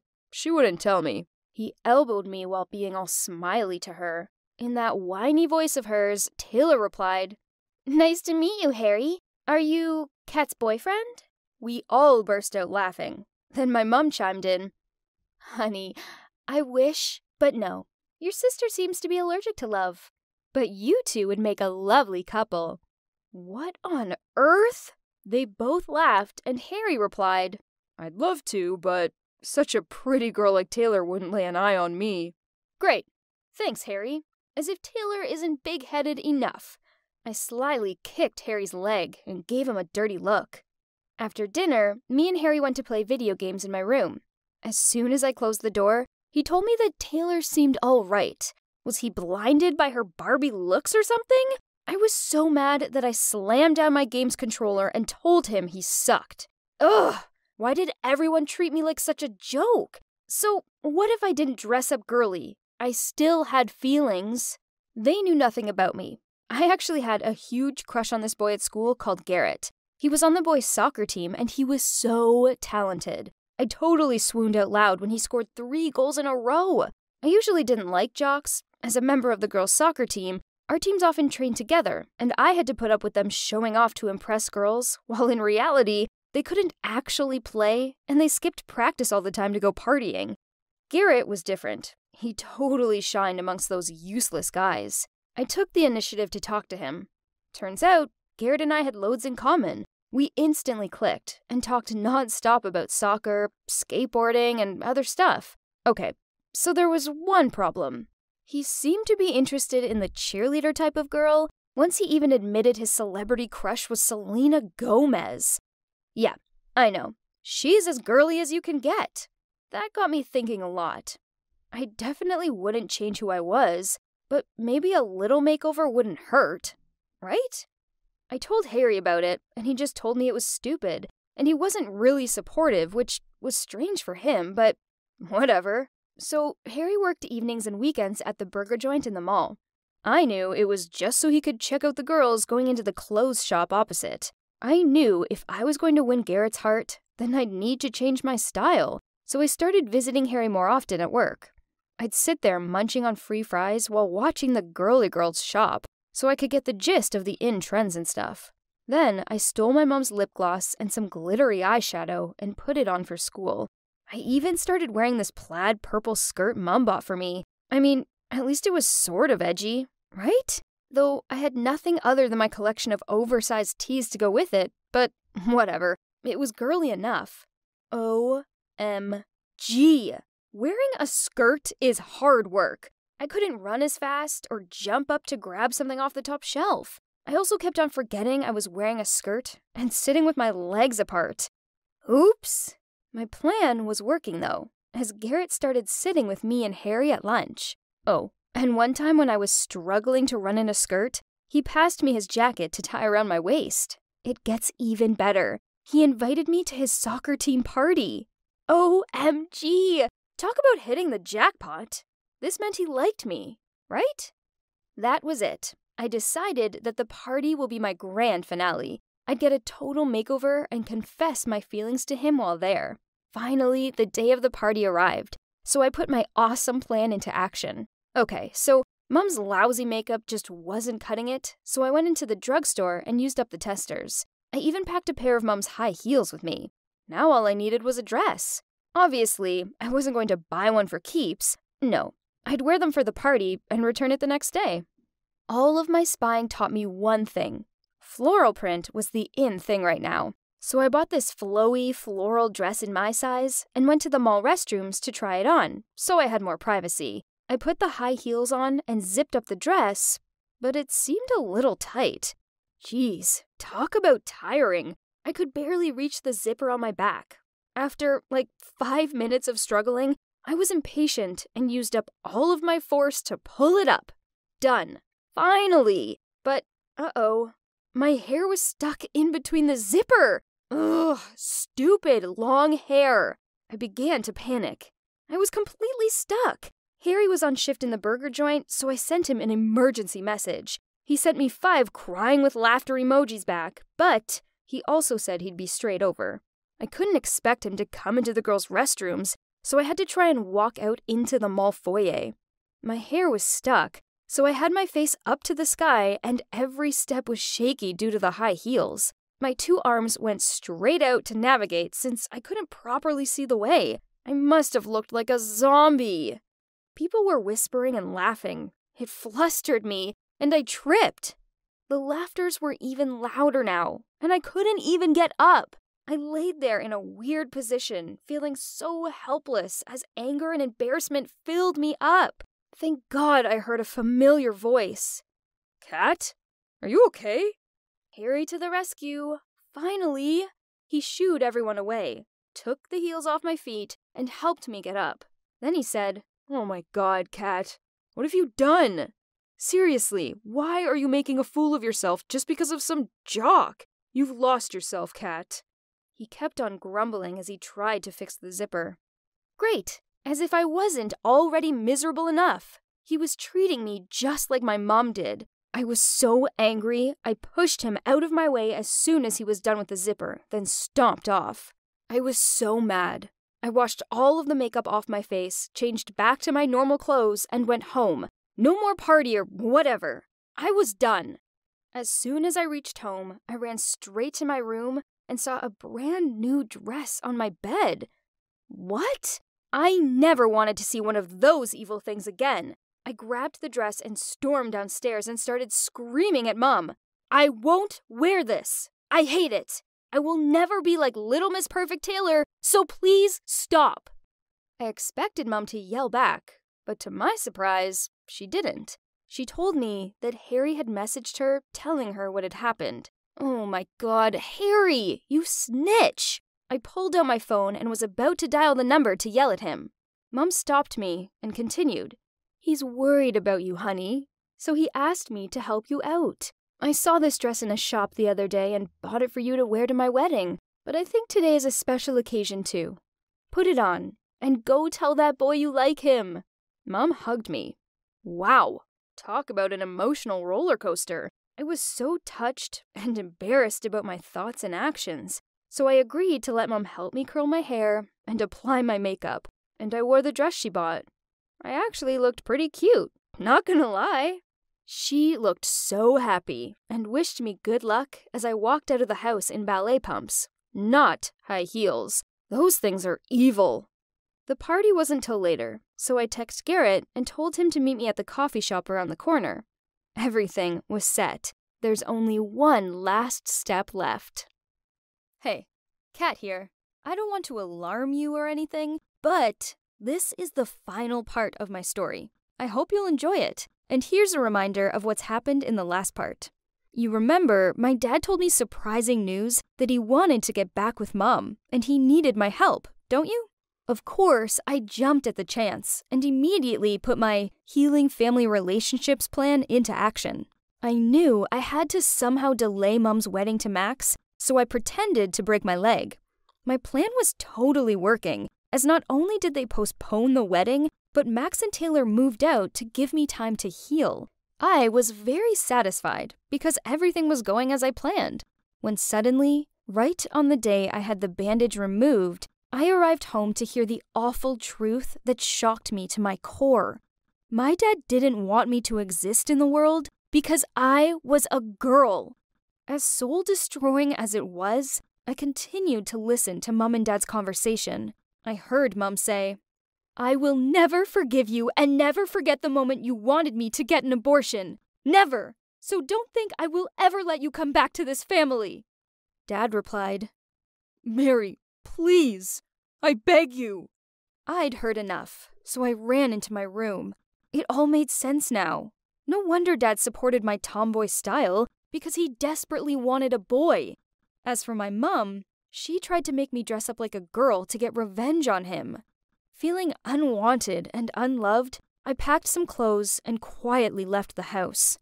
Normally, when I was upset, I would run to my dad's, but that option was out, obviously, so where could I go?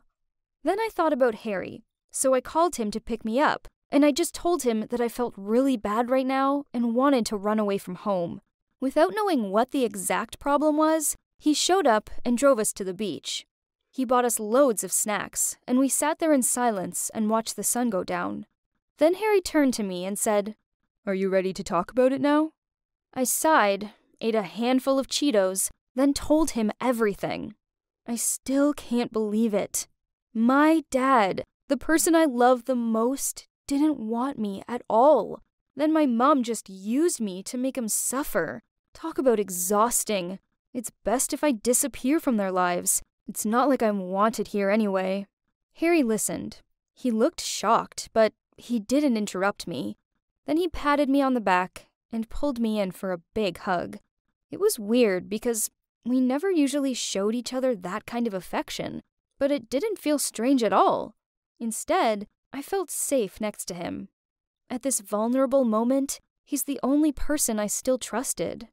After a long silence, Harry turned to me and said, Who said you aren't wanted? I'm happy that you were born. I mean, meeting you is the best thing that ever happened to me. I've never met someone like you before. Kat, you're a brave and an amazing girl." My heart skipped a beat, and I felt my face turn bright red. I never knew that Harry thought of me like that. Then he touched my hand and said, "And there's something you should know. I really..." Oh my god, I didn't know why my heart was beating so fast. What's he gonna say? But then, his phone rang. It was my mum. She'd been looking for me for hours and was worried sick. When Harry told her I was with him, and I was fine, she sounded so relieved. I'm not a blubber. I cried and couldn't stop.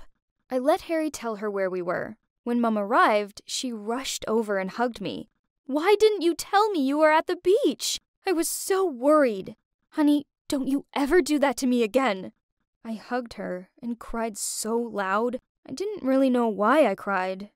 Maybe because it was the first time we've ever properly hugged, and I could feel her love towards me. After we finally stopped crying, and trust me, it took a while, I told her that I knew the reason why she'd divorced Dad. She wiped off tears on my face and said, "Oh, sweetie, I kind of guessed you must have heard us fighting earlier. I'm so sorry about that. And now you know the reason why I was always so strict on you and wanted you to dress like a girl, to show your dad how amazing it is to have a daughter. But instead, you dress and behave like a boy, just like your father wanted. But Mom, you have to understand that I dress and behave like this because it's who I am. It's not because of Dad, not because of Harry, not because of anyone. If I change, it would mean that I don't live as my true self anymore. So, can you please let me be me, Mom?" My mom smiled at me and replied, "Oh, of course, sweetie. I'm so sorry. I didn't know. It was so selfish of me. I was so focused on going against your father that I forgot about your feelings. Can you ever forgive me?" "Of course, Mom." And then we cried again. Since then, things with my mom have improved a lot, but there was still some unfinished business I had to handle. Firstly, I had to swallow my pride and apologize to Max and Taylor. Harry came with me for moral support. We all sat down, and I apologized for being a childish brat. "You're a good man, Max, and my mom truly loves you. I would be grateful if you and Taylor would be a part of this family. Can you two please come back?" I said. He looked shocked for a moment, but then he smiled at me and said, "With pleasure. I miss your mom so much, it's driving me crazy." "Yep, he's been so miserable without her," Taylor added. "I'm sorry to you too, Taylor. Do you need some help with packing?" I asked her. Taylor smiled at me and replied, "Sure, that'd be great." So, Mum and Max had a small ceremony in the end, although I still ended up wearing a dress, but hey, it was an exception for Mum's special day. It was a beautiful ceremony, and Mum looked amazing. Next, I had to make Taylor and Garrett get back together. I went to see Garrett at school and told him that it was all my fault Taylor broke up with him. He looked quite shocked, but at the same time, he was also happy to hear me say that. Well, that was such a relief. I felt much better now, knowing that I cleared up all misunderstandings between them. Then, when I was having lunch with Taylor in the cafeteria, he walked over with this enormous bouquet of roses, passed them to her, and asked her to be his girlfriend again. Taylor looked so surprised, but then she gave me a worried look. I smiled and said, "It's okay. You two are meant for each other." She was so happy she hugged me. I guess it was good to see her happy. And last but not least, I had to finish off the beach conversation with Harry. Obviously, I couldn't let that slide that easily.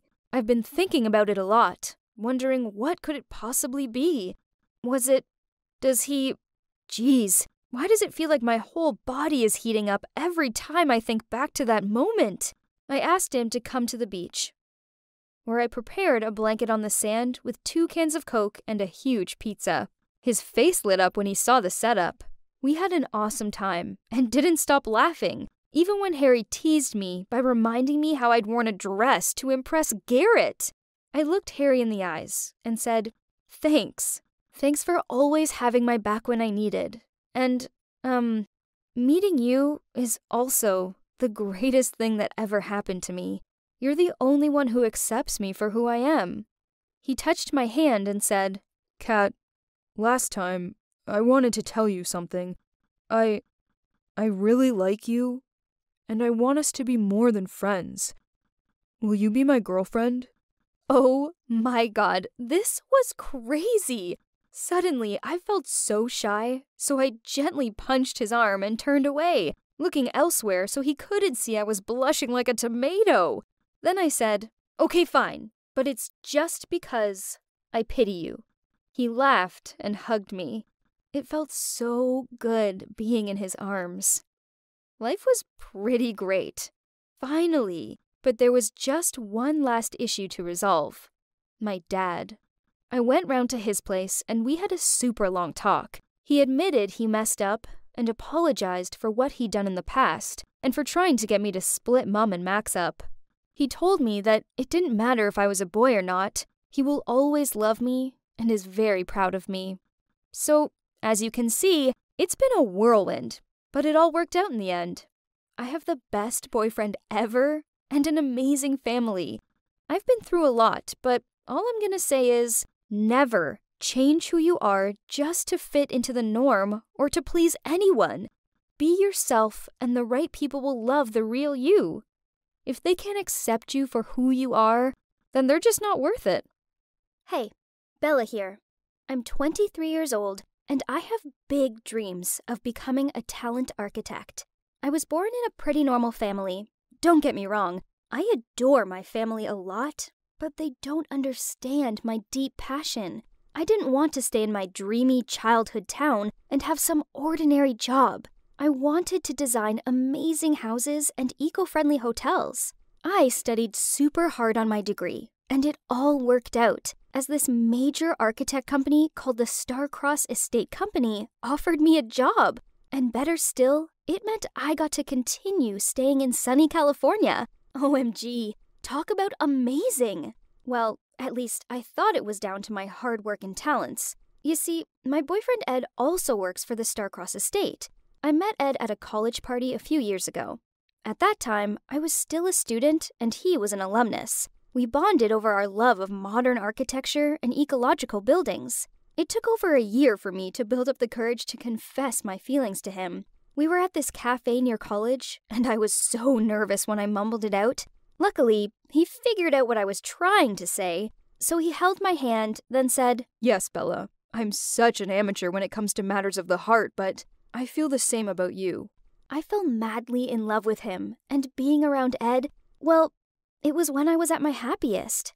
Then, after my graduation ceremony, I mentioned how I wanted to find a job nearby so I could stay in Cali and be close to him. He said there was a position going at his workplace, and if I gave him a copy of my CV, he'd pass it on. He often told me that he could hook me up with a job there when I graduated, but I just thought he was joking. I mean, he was just some intern, right? It was not like he could help me to get a job at a large company like the Starcross estate. Anyway, I still gave it to him to find a chance. Then a week later, I got called in for an interview. Then later that day, they called me back saying I'd got the job. I almost screamed when I was running to tell him in excitement, but he just smiled and said, You didn't trust me back then, did you? Congrats, my new colleague. I was over the moon and couldn't wait to start my next chapter. On my first day, I was super nervous, but Ed said I could go in with him. As we walked in, the receptionist looked at Ed and said, Morning, Mr. Stratford. Your father would like to talk to you in his office. What? I stared at him open-mouthed. He quickly explained to me how he was not only the head of the project management department, but his father owned the company. I'd been dating him for over a year, and he never thought fit to tell me this. It was true that he didn't need to tell me about his family, but this fact was too overwhelming. I had a job in the design department of a prestigious architecture company. And yes, I was the boss's son's girlfriend. This made me kinda awkward. I'd always believed that I could get this job because the company saw my ability, not because the one who introduced me was the heir. But soon, I surely would show that I deserved to be there, regardless of who I was dating. But everything was not that easy. Word soon got around the office that I was Ed's girlfriend, and I was constantly getting dirty looks from other people. Once, I was in the toilet cubicle and overheard some girls talking about me. One girl said, "Talk about favoritism. The new girl in the design department didn't even experience one day as a trainee." Then another girl said, "That bumpkin wouldn't survive for long. Maybe she only lasts a week. Wanna bet?" Of course no. Who will we bet with when we're on the same side? So, hello from the other side. I just couldn't hold it and walked out to see who was badmouthing me. And I saw that one of the girls was Diane, who worked in the sales department. What made it worse was she'd always been super nice to me up until this point. I could see their funny faces when they saw me there. "Don't act like that. You are still good girls, not talking behind my back, but my front," I said, then left them frozen inside. I thought that would be the end of it, but it turns out it was just the beginning. Since that day, Diane sneered and made nasty comments whenever I passed her, such as, "Yuck, have you seen the state of her shoes?" And, "Someone should tell her frizzy hair is not a trend." I tried my best to ignore her, but then one time, I got a really strange email from a customer telling me how she was conflicted if she should go with my design or not, after what my colleague told her about me. It turns out, Diane had told this customer that I was an immoral person who stole other people's designs and tried passing them off as my own. Saying snide comments about me was one thing, but badmouthing my work? Now, that was a step too far. I waited until Diane came out of her meeting, then I pulled her aside and said, "Look, you can't go around saying I steal other designers' work and use them as my own. I've worked hard to get here, and saying stuff like that is not fair." She snorted. "Yeah, right. You're only here because you went crying to your boyfriend for a job. I'm here because I'm good at what I do." "Whatever. You're not good enough, and he'll see that eventually and choose me instead." What? Suddenly, this all made sense. She was being a mean girl because she had a crush on my boyfriend, and she was jealous he was with me, not her. So I kept my cool when I said to her, "If your problem is Ed, and you think you're good enough to deserve him instead of me, you should focus on him only. Don't change your arrow direction to me and my work. You'll get nothing. Diane seemed really mad. So, okay, the one who should get mad was me, not her. Luckily for me, my boss Jim wasn't like Diane. Instead, he was a really nice guy who didn't treat me differently just because of who my boyfriend was. One time, I was snooping through his profile, purely for project purposes, and I discovered he went to the same college as me, just at different times. I mentioned this to him, and he smiled and said, "Yeah, that's where I met your boyfriend. He's a good friend of mine." Oh, I hated the word boyfriend at work, so I just ignored it and changed the subject. But anyway, it was good news, right? Jim was Ed's best friend, so at least I could trust him and learn from his work experience. Since I'd worked at Starcross Estate, I often had lunch with Ed, Jim, and Ellie. Ellie was Ed's half-sister, and also his assistant. She was really sweet and ridiculously beautiful. The way she talked and acted made me overwhelmed. It wouldn't be an exaggeration to say that she was such the cleverest and gentlest girl I'd ever met. Gradually, I spent more time after work with Ed, Jim, and Ellie. We usually spent all dinner time discussing work. To me, 3 of them were the colleagues that I always wanted to work with. But, except business things, I didn't know a lot about Jim and Ellie's personal life. Ellie was sweet and all, but she was also a kind of private person and somehow distant from others. Except for Ed, of course. And about Jim, he even had never been close to me and only seemed to talk about work stuff. They were both close to Ed, so I wanted to make friends. But, well, maybe they just saw me as their colleague. As for work, yeah, that was going pretty great. But then in true mean girl fashion, Diane struck again. One day, she stormed over to my desk, slammed a folder full of my designs down onto it, and started yelling at me. "You've not followed the customer's requirements, and they're not happy." I replied, "Oh, I'm sorry. I'll fix it right away." "It's not good enough? You're clearly not good enough to be here. Your work's sloppy, and you don't listen." I forced a smile back and said, "Okay, I'll fix it." She didn't let me finish my words, but just rudely walked away while all of my colleagues were looking at me suspiciously. This whole incident made me feel super deflated. I didn't understand it. I reread the design requirements through and had never seen those orders. Hadn't I? I tried to forget about it all and enjoy my evening, as I was out for dinner with Ed, Jim, and Ellie. We were just quietly enjoying the meal as usual when Ed and Ellie had unexpected work pop up and had to leave. Jim gave me a lift home, and I thought it would be a super awkward and silent journey. But then he asked me if I was okay about what Diane had done to me. I didn't expect him to care about my problem. I always thought that Jim was a stone cold who cared about nothing but work. But turned out, he was so delicate and caring. Then he continued. "As a head of my department, I'm sorry that I can't step in to defend you if the problem isn't big enough. Because, it could make the situation worse, and you might suffer more from everyone's gossip." "I understand," I honestly said. "I think you're a very talented designer, and Ed's girlfriend or not, there's no doubt that you're the best person for the job. If I was you, I'd carry on doing what you're doing and show them all how deserving you are to be there." Jim smiled and patted my shoulder when he said that. I really appreciated Jim's words. I knew he was a nice guy, but he seemed so work-focused and could come off kinda cold, so it was good to see another side to him. I took his advice, and I put all my motivation into creating the best work possible. I read through all the job requirements I was sent at least 3 times and jotted down notes so no one could catch me out again. And I often spent my breaks in the office learning more about the company or discussing architecture with Jim. I was finally beginning to feel like I belonged there, and that my colleagues were beginning to believe this too. Little did I know, another storm was waiting for me. That day, when I was about to leave work, an email from Diane popped up. I opened it thinking it was work-related, but no. It said, "Break up with Ed right now before everyone knows what a loser you are. He loves me, not you, and I have proof." Attached to the email were a bunch of pictures. Seriously? Could this actually be happening? My heart was pounding like crazy, and my hand was shaking as I clicked on the first image. Hey, it's me, Bella again. Are you curious about the next part of my story? So, before I tell you what happened next to me, just have a quick refresher. In the last episode, I got to work in Starcross Estate Company, and there's this girl called Diana who constantly bothers me. She even said that my boyfriend Ed loved her and told me to break up with him. Of course, I'd not be fooled by her, but the fact that Ed's behavior became more and more cold to me made me feel anxious.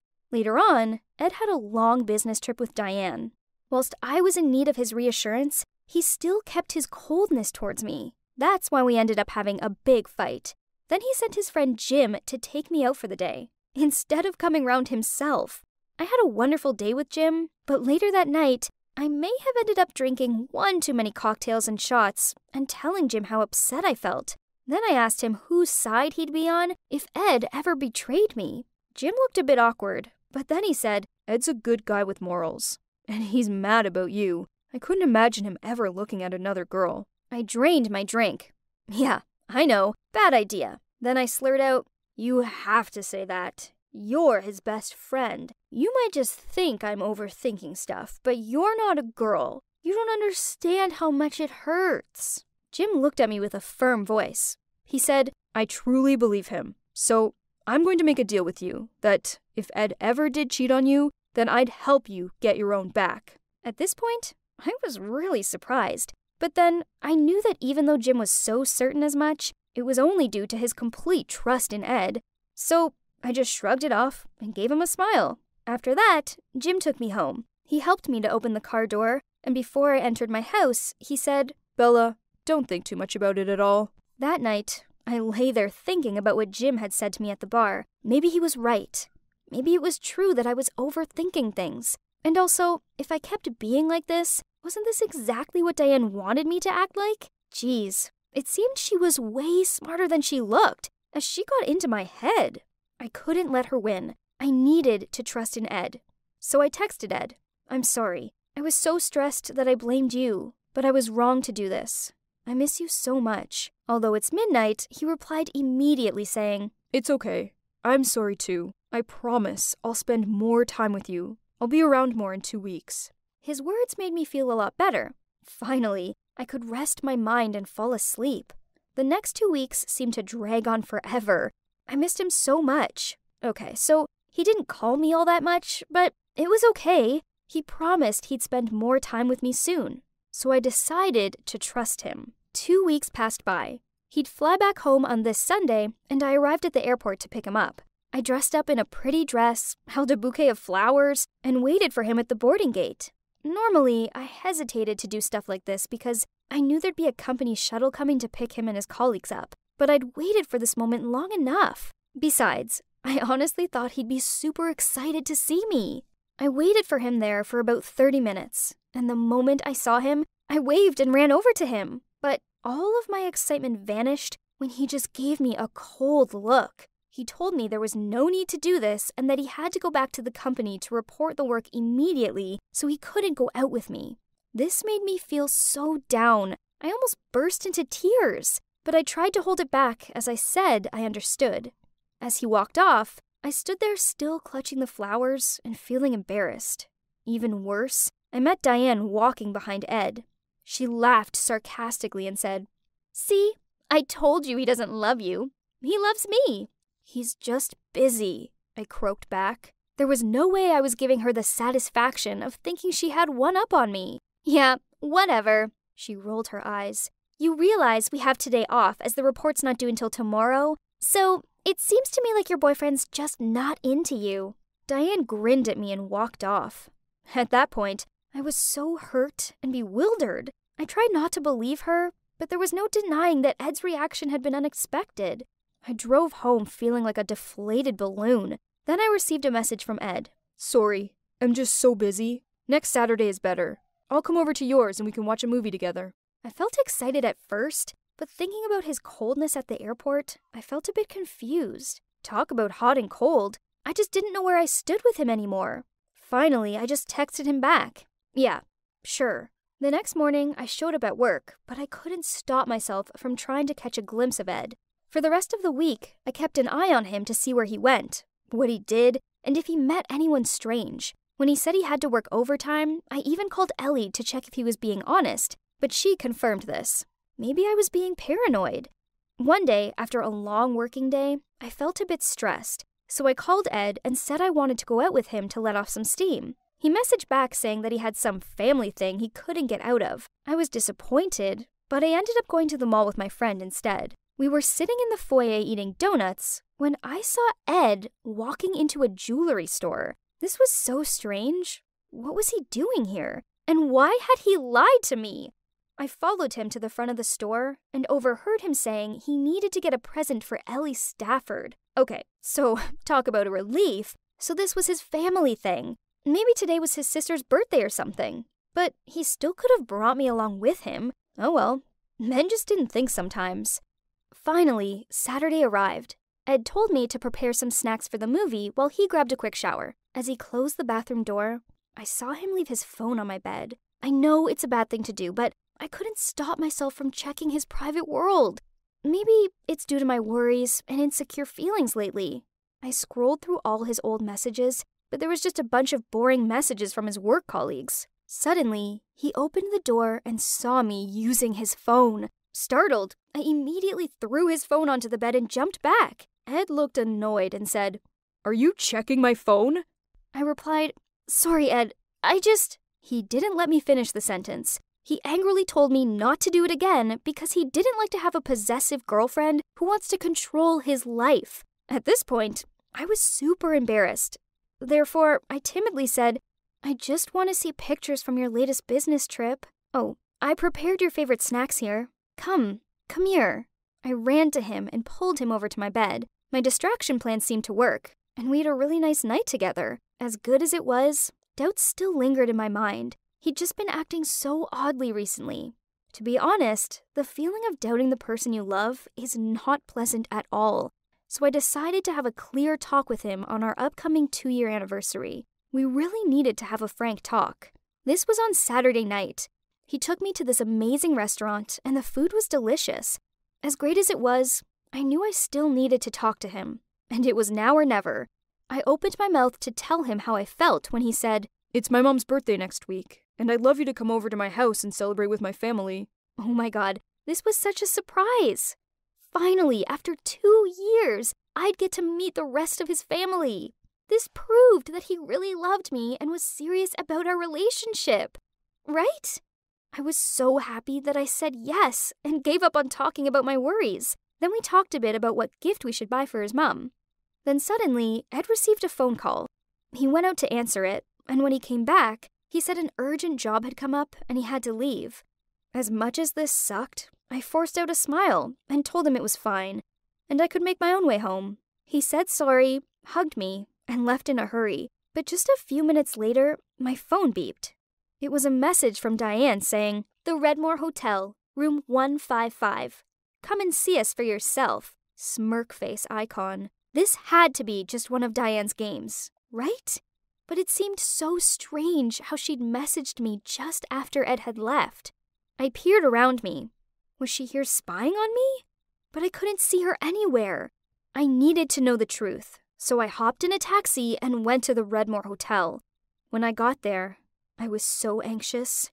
I stood outside of room 155 and pulled out my phone to call Ed. He didn't answer, but I heard Ed's familiar ringing sound from inside of the room. At this point, I really froze and tried one more call and still heard the ringing of the phone. Unconsciously, I banged on the door and screamed out for them to let me in. I pounded the door so hard that my hands turned red. I shouted, "Open the door, you cheaters!" till my throat was sore. That moment, I didn't even know what was occupying my mind. I just knew that my heart was crushed, that I could hardly breathe, and my tears kept shedding. Moments later, the door opened, and Ed stared back at me. Hi everyone, I'm Amanda, and I'm 17 years old. This is a story about how I fell in love with my adoptive dad and the crazy things I discovered because of it. I need to be honest, as I've not had the easiest life, so when I fell in love with him, I probably wasn't thinking straight. My childhood was tough, as it was just me and my mom, and we lived in a slum in the city. My mom was pretty irritable, and she always took it out on me when she'd had too much to drink. I got used to it quickly, and hardly even cried when she did this. I just thought it was normal to be treated like this. But when I was 7, my mom got arrested for fraud and drug use, and she got sentenced to 10 years in prison. I'll never forget the moment the police broke our door down and took my mom away. It was late at night, and I just screamed and cried. All I had was my mom. Without her, I was nobody. Even though she hurt me when she was drunk, she was still my mom, and I loved her so much,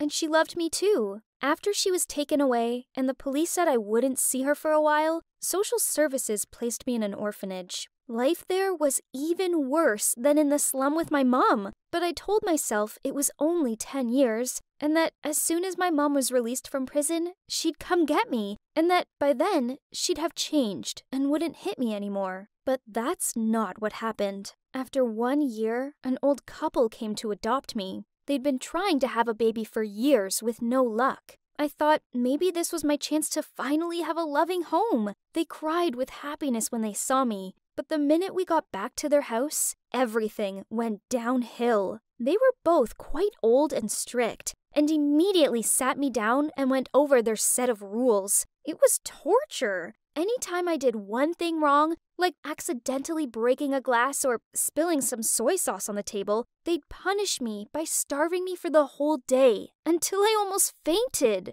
After 3 months of this, they took me back to the orphanage and complained that I was a spoiled little brat with no manners. To be honest though, I was relieved. They were old and grumpy, and we clearly weren't well suited. Years passed by, and when I was 12, I was adopted by another family who ran a small restaurant. I stupidly thought it would be better this time, and at first it was. But pretty soon, they started making me help out in the restaurant, doing all their chores and even the housework at home. I very quickly realized they'd basically just adopted me so I could be their maid. But there was one nice thing about this family, their son. His name was Jose, and he was 2 years older than me. Unlike his parents, he was actually super kind. He would often steal food from me from the kitchen and even helped me finish the chores. But one time, his mom saw Jose helping me and thought I'd forced him into it. She was so angry at me, she took me straight back to the orphanage. I couldn't believe it. After 4 years, they just sent me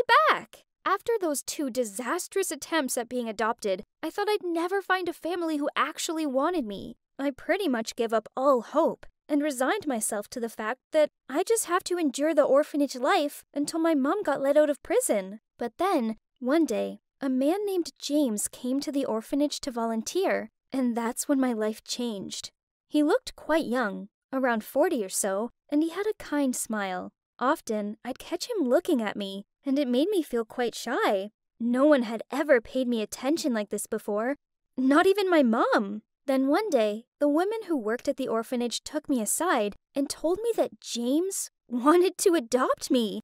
I told them I wasn't interested, and then I went to my room. Honestly, I was sick and tired of these foster families who just used me. I didn't want to go through that again. The next day, I was sitting on the swing in the garden of the orphanage when James came over. I got up off the swing and was about to leave when he asked if we could sit and talk a little bit. I was really hesitant, but he had such a kind face, and I felt bad being rude. He then showed me a photo of a woman and a child, and I couldn't believe how much the child looked like me when I was younger. He told me that they were his wife and his daughter, but that they had died in a car accident 8 months ago, and that he still couldn't get over the loss. So he'd been coming to the orphanage to volunteer, and now he felt ready to adopt someone. Then he looked at me and said, "As soon as I saw you, Amanda, I knew you were the one I wanted to adopt."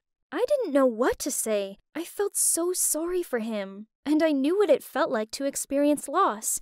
So I told him I'd be happy if he wanted to adopt me. He was so excited, and the very next day, he came to pick me up and take me to my new home. I was quite nervous, but as soon as I saw how cozy the house was, covered in family photos, and with a nice bedroom for me, I knew I'd made the right decision. James was the perfect adoptive dad. He was polite and kind and always listened to me. He didn't make me do chores, and he didn't create a strict set of rules for me to follow. with him, I could just be myself. And for the first time in years, I was happy. He made me laugh so much. Finally, life was good. But there was just one little problem. You see, I was a teenage girl, and the more time I spent with James, the more I started to think I liked him in a way that wasn't appropriate for a relationship between an adoptive dad and his daughter. One night, he was getting out of the shower, and he'd left the door open. I saw him standing there, wearing a towel around his waist, and I couldn't take my eyes off him.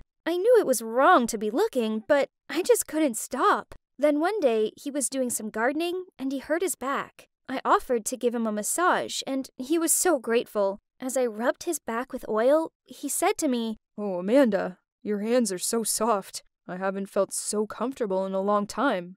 I was glad he couldn't see my face because I was blushing like crazy. Afterwards, he offered to give me a foot massage, but I said no because I didn't think I'd be able to handle it. I liked him so much, and that night, I went to bed wondering if he liked me too. And then one night, he asked if he could read me a bedtime story. Even though I was 16, he said he'd always read to his daughter and he missed it. So I said sure he could. And then, you won't believe it, he fell asleep next to me, in my bed. I barely slept a wink that night. I just watched him as he slept and had to stop myself from reaching out to stroke his hair. I so badly wanted to tell him how I felt. But for now, this was enough. Just being close to him and getting to have a peaceful life together. Little did I know that our peace was about to be disrupted. A woman moved in next door to us. Her name was Rosa, and she was seriously gorgeous. After she'd unpacked, we went over to say hi, and straight away, I regretted it. She immediately started flirting with James, even reaching out and stroking his arm as she said, "Oh my, look at those muscles. I'll need your help setting up my kitchen, if you don't mind." James just laughed and said he'd be happy to help. As we walked away, I looked back and saw Rosa checking out James, and I knew she was going to be trouble. And sure enough, after that first meeting, she kept popping up. The next day, she asked James to help her fix a light bulb, and then a few days later, she came over with a plate of muffins to thank him. She never really spoke to me. She only had eyes for James, and I didn't like it one bit. Was she trying to steal him from me? The more she hung around, the more jealous I became. Everything had been perfect until she turned up, and now I was so scared James would fall for her and I'd be all alone again. My feelings were becoming so intense, so I decided there was only one thing for it. I had to tell him how I felt. I was pretty sure he had feelings for me too. I had to act quick before Rosa made a move.